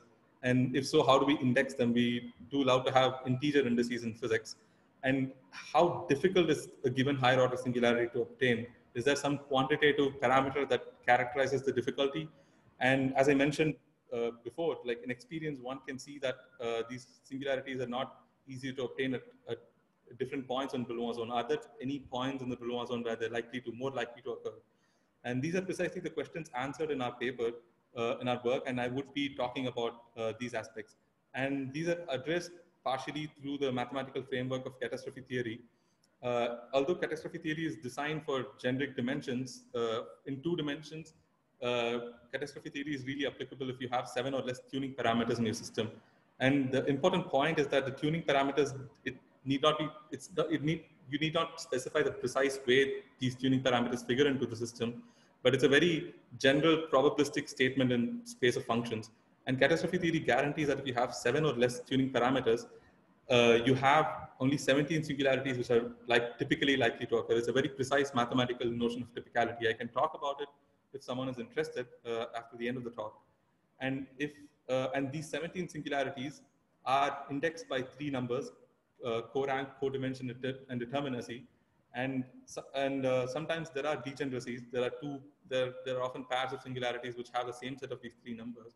And those can be resolved by, those degeneracies can be resolved by introducing a winding number. And at the heart of catastrophe theory is smooth equivalence between functions. What it means is that we say that 2 functions are equivalent, smoothly equivalent, if there is some coordinate transformation phi, such that the f and g, f can be put in the form of g under phi, and this function phi has to be smooth, and its inverse also has to be smooth.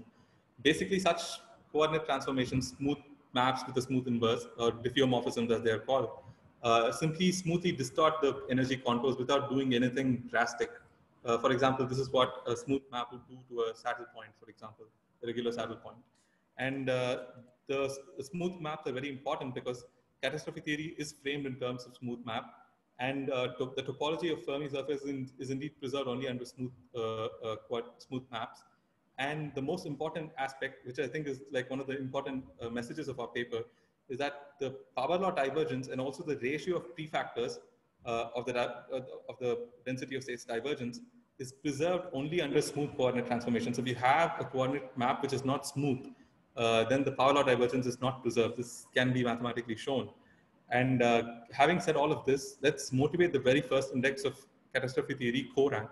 For that, let's look at these 2 singularities. So we see that one common feature of these singularities is that they're somewhat insufficient as far as the quadratic part is concerned. For example, both miss kx squared, and it's like they miss one quadratic direction or quadratic piece. So this number of co-rank formalizes this notion. And before that, let's recall that for a higher order critical point, in addition to gradient vanishing, the first derivative, we need the second derivative, that is the determinant of the Hessian, to also vanish. And if the determinant vanishes, we know that at least one of the eigenvalues of the Hessian has to vanish, because the determinant is just a product of eigenvalues. And the co-rank is simply defined as the number of eigenvalues of the Hessian which vanish. For example, and this precisely gives you how many quadratic parts or directions are missing from your dispersion. For example, this kx to the 4 minus ky squared dispersion has co-rank 1, and we have the kx square part missing. So one out of the 2 directions is missing, although the other direction is present. On the contrary, the dispersion kx cubed minus ky cubed has co-rank 2. It has both quadratic directions missing, as reflected by the fact that there is no quadratic piece in the dispersion. So that's co-rank for us. And the next number is determinacy. To motivate determinacy, let's recall that oftentimes when we engage with functions, complicated functions, we'd like to Taylor expand the function to some order and truncate the Taylor polynomial, Taylor expansion, and you work with the Taylor polynomial rather than the full function. And we are often cavalier about what order we can truncate the function at, but it's a little subtle of a concept. And this determinacy is a number, the minimum order at which the nth degree Taylor polynomial of the function is smoothly equivalent to the function itself. For example, if we take this function f of x comma y, let's say its Taylor expansion is this quartic piece within parenthesis x to the 4 minus y squared, plus there are 5th order, 6th order, and corrections so on. You can show that this function has determinacy 4, which means that in some neighborhood of origin, about which we've Taylor expanded the function, the function is smoothly equivalent to this Taylor polynomial, this quartic Taylor polynomial, x to the 4 minus y square. And in fact, to look at closer to home examples, if we have this function f, we would often truncate the function to linear order.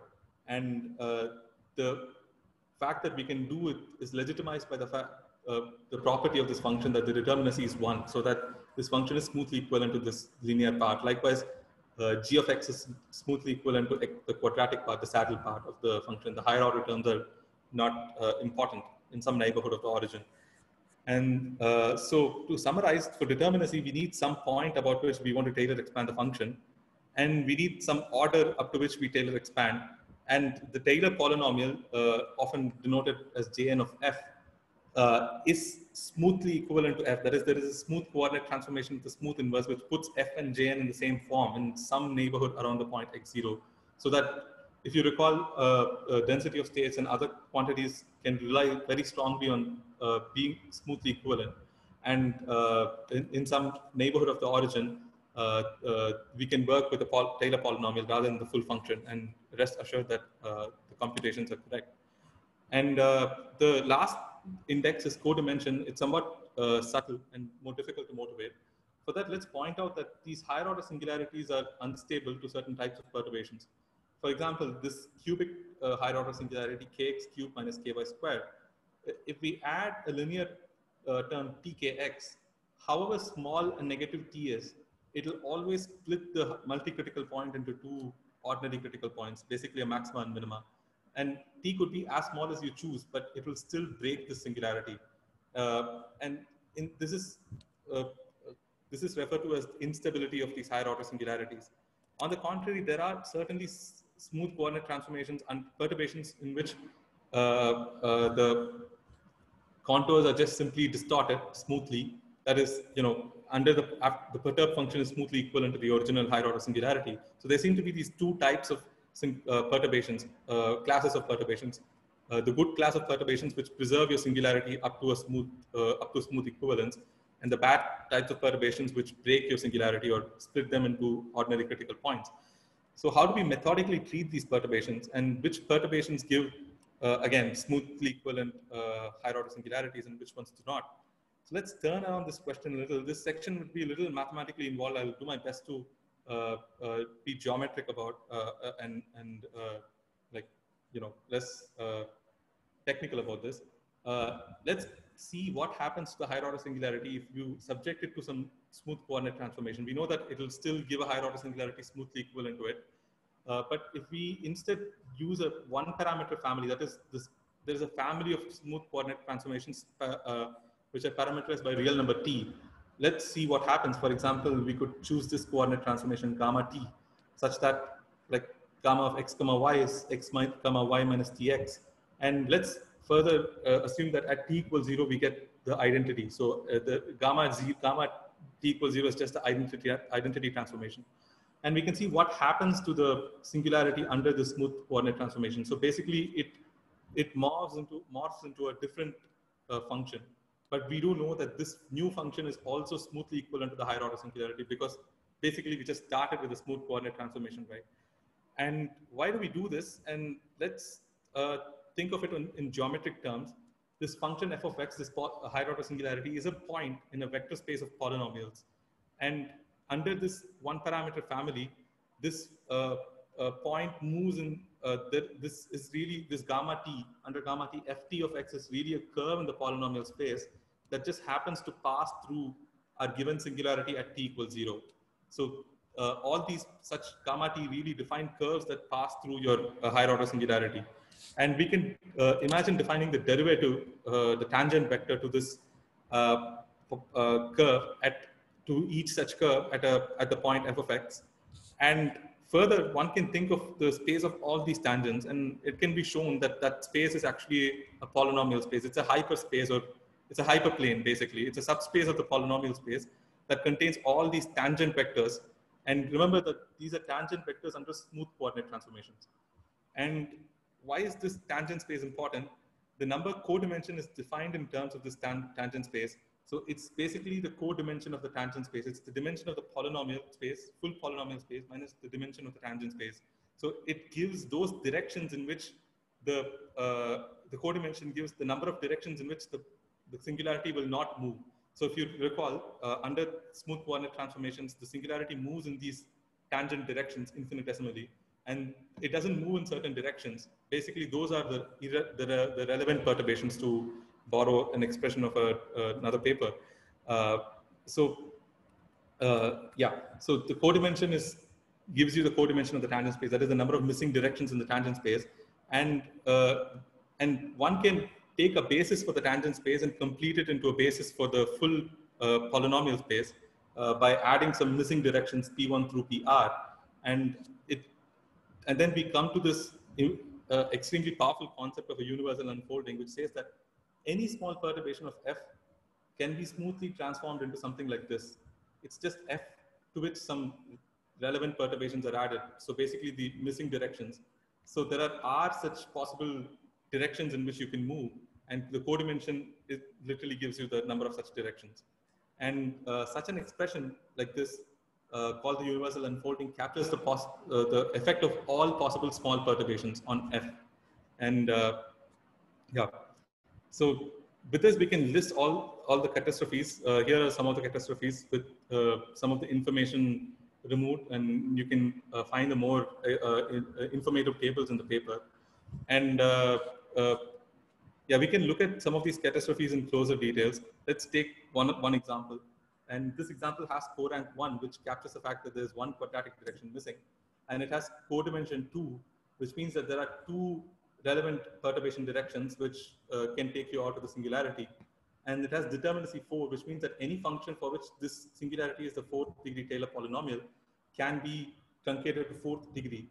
And finally, as I said, sometimes we have degeneracy in spite of these three indices. So we introduce another index, winding, which counts the number of times the dispersion changes sign around the critical point. So here it changes sign 4 times, so the winding is 4. And finally, I want to mention that this dispersion has ky reflection, and it also has a pi rotation about the origin. These are the symmetries that the singularity is consistent with. We can show that the singularity cannot be made consistent with any other non-trivial rotation by smooth coordinate transformation. So finally, we get to the importance of high symmetry points. As I mentioned, some points are more likely to host critical points in the Brillouin zone, and these are precisely the high symmetry points. This is because, recall that to get a higher order singularity, we need to tune gradient and Hessian determinant to 0. And in higher order in high symmetry points, the gradient is already constrained to be 0. And as a result, these points and lines of high symmetry are very convenient to obtain a higher order singular point, because we just need to tune one less function to 0, the Hessian determinant basically. And also particular singularity can be made consistent only with a limited set of symmetries. As I mentioned before, the singularity we saw earlier is consistent only with pi rotation symmetry. You cannot make it consistent with pi by 4 rotation. So we can look at different possible wallpaper groups in 2 dimension and look at the Brillouin zones for these wallpaper groups, and we can precisely find the high symmetry points. And at each high symmetry points, we can list those singularities which are likely to occur. For example, if we look at this wallpaper group for which the point group is P4, it's generated by pi by 2 rotation. That is, it has C4 as a point group. And at the gamma point and M point, you have 4-fold rotation symmetry. So so only one type of singularity really is likely to occur, the X9 singularity. Likewise, in the X point, it has a pi rotation symmetry, and these singularities are likely to occur, which take this form kx to the 2n minus ky squared. And so we can do this for all the different 17 wallpaper groups, and it really makes it easy for us to diagnose what kind of higher order singularities can occur at different points in your Brillouin zone. To summarize, a higher order singularity can be classified by these numbers: the co-rank, which gives you the number of missing quadratic pieces or directions; the determinacy, the order at which you can safely Taylor expand and truncate the Taylor series; and the co-dimension, which is the number of parameters or relevant perturbations you have to tune to 0 to obtain the singularity. So this number co-dimension clearly gives a measure for how easy it is to obtain a singularity. A higher co-dimension singularity would typically require tuning of more parameters, and so you would typically expect a lower co-dimension singularity to occur earlier, which is also the basis for the 17-fold classification. And finally, the lattice symmetries that a higher order singularity can be made consistent with are very restricted. Having said these, let me just point out that this classification is not cosmetic. I'll illustrate that with an example. Before that, I had pointed out that the density of states divergence and the ratio of prefactors is only preserved in the smooth coordinate transformations. And this classification is equivalence based on equivalence up to smooth coordinate transformations. So let's consider these three functions. They all have the same cubic part, and f and g vary at the quartic part. For f has 8kx to the 4, while g has 9kx to the 4, and h has no quartic part. In fact, if we look at the contours of f and g plotted in the same range and same x and y range, we see that they look rather very similar. And in fact, one may even want to truncate this polynomial at cubic degree because it gives a function with very similar looking topology, right? Like two curves touching tangentially at the origin. And in fact, if we compute the determinacy for these functions, we see that they're very different.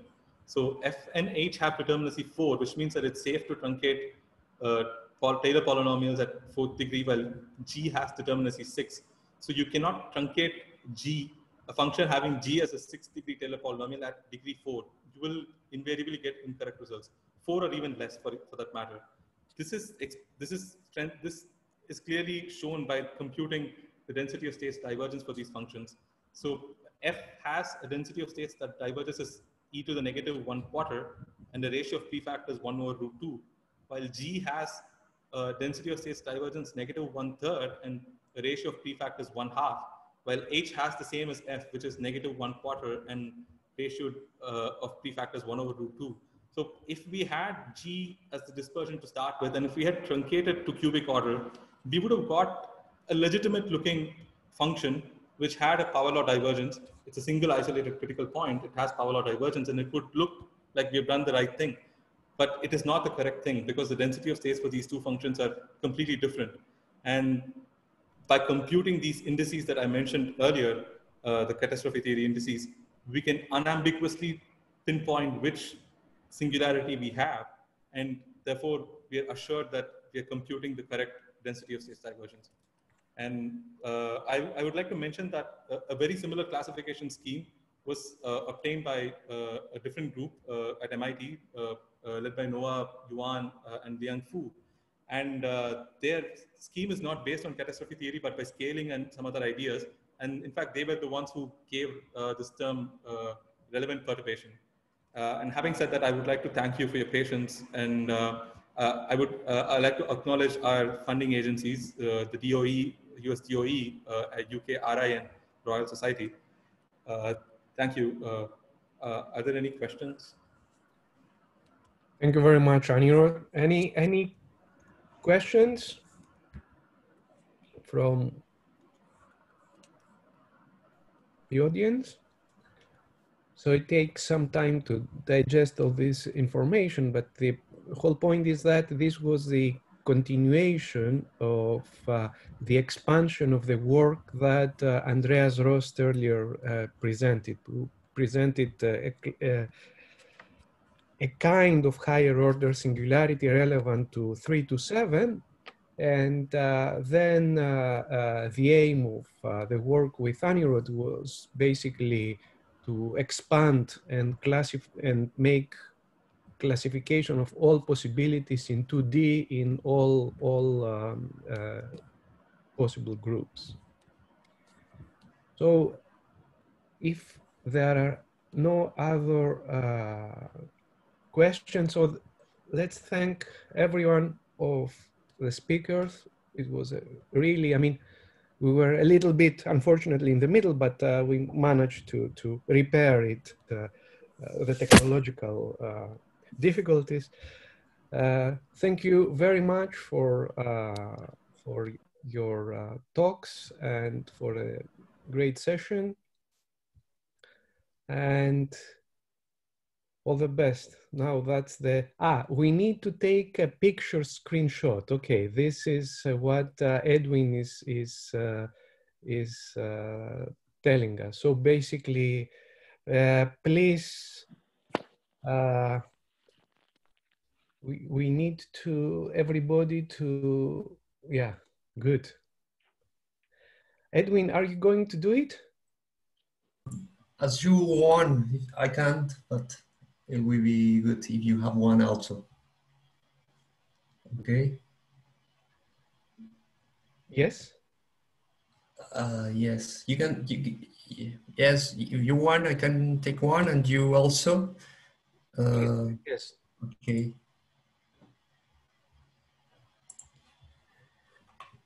Okay. Let's see.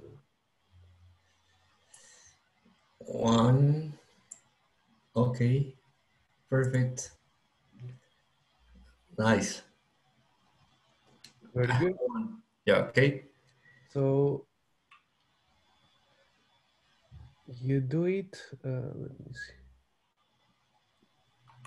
Gallery view.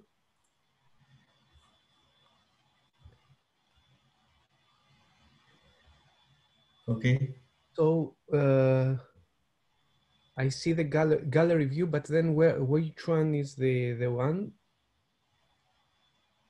Just with your button in your keyboard.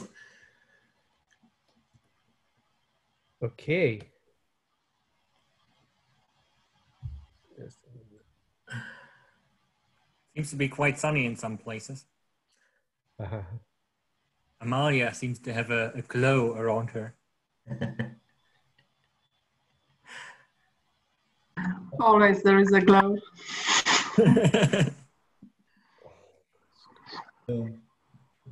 Okay. Well, Scotland, you can guess, is, well, more of a very variable. Pablo, would you like to do it? Pablo, you need to mute. Oh, Everybody look at the camera, that's fine. Marta Lomana and what? Okay, let's try.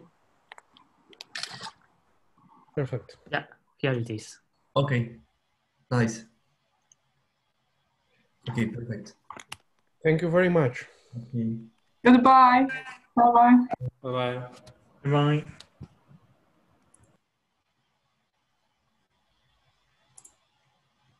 So let's see.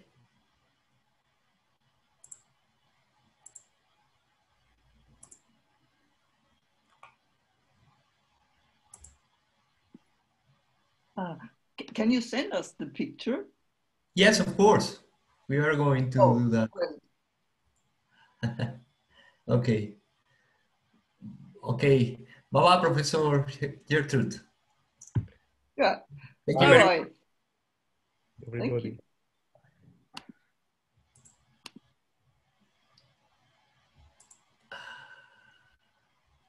Okay.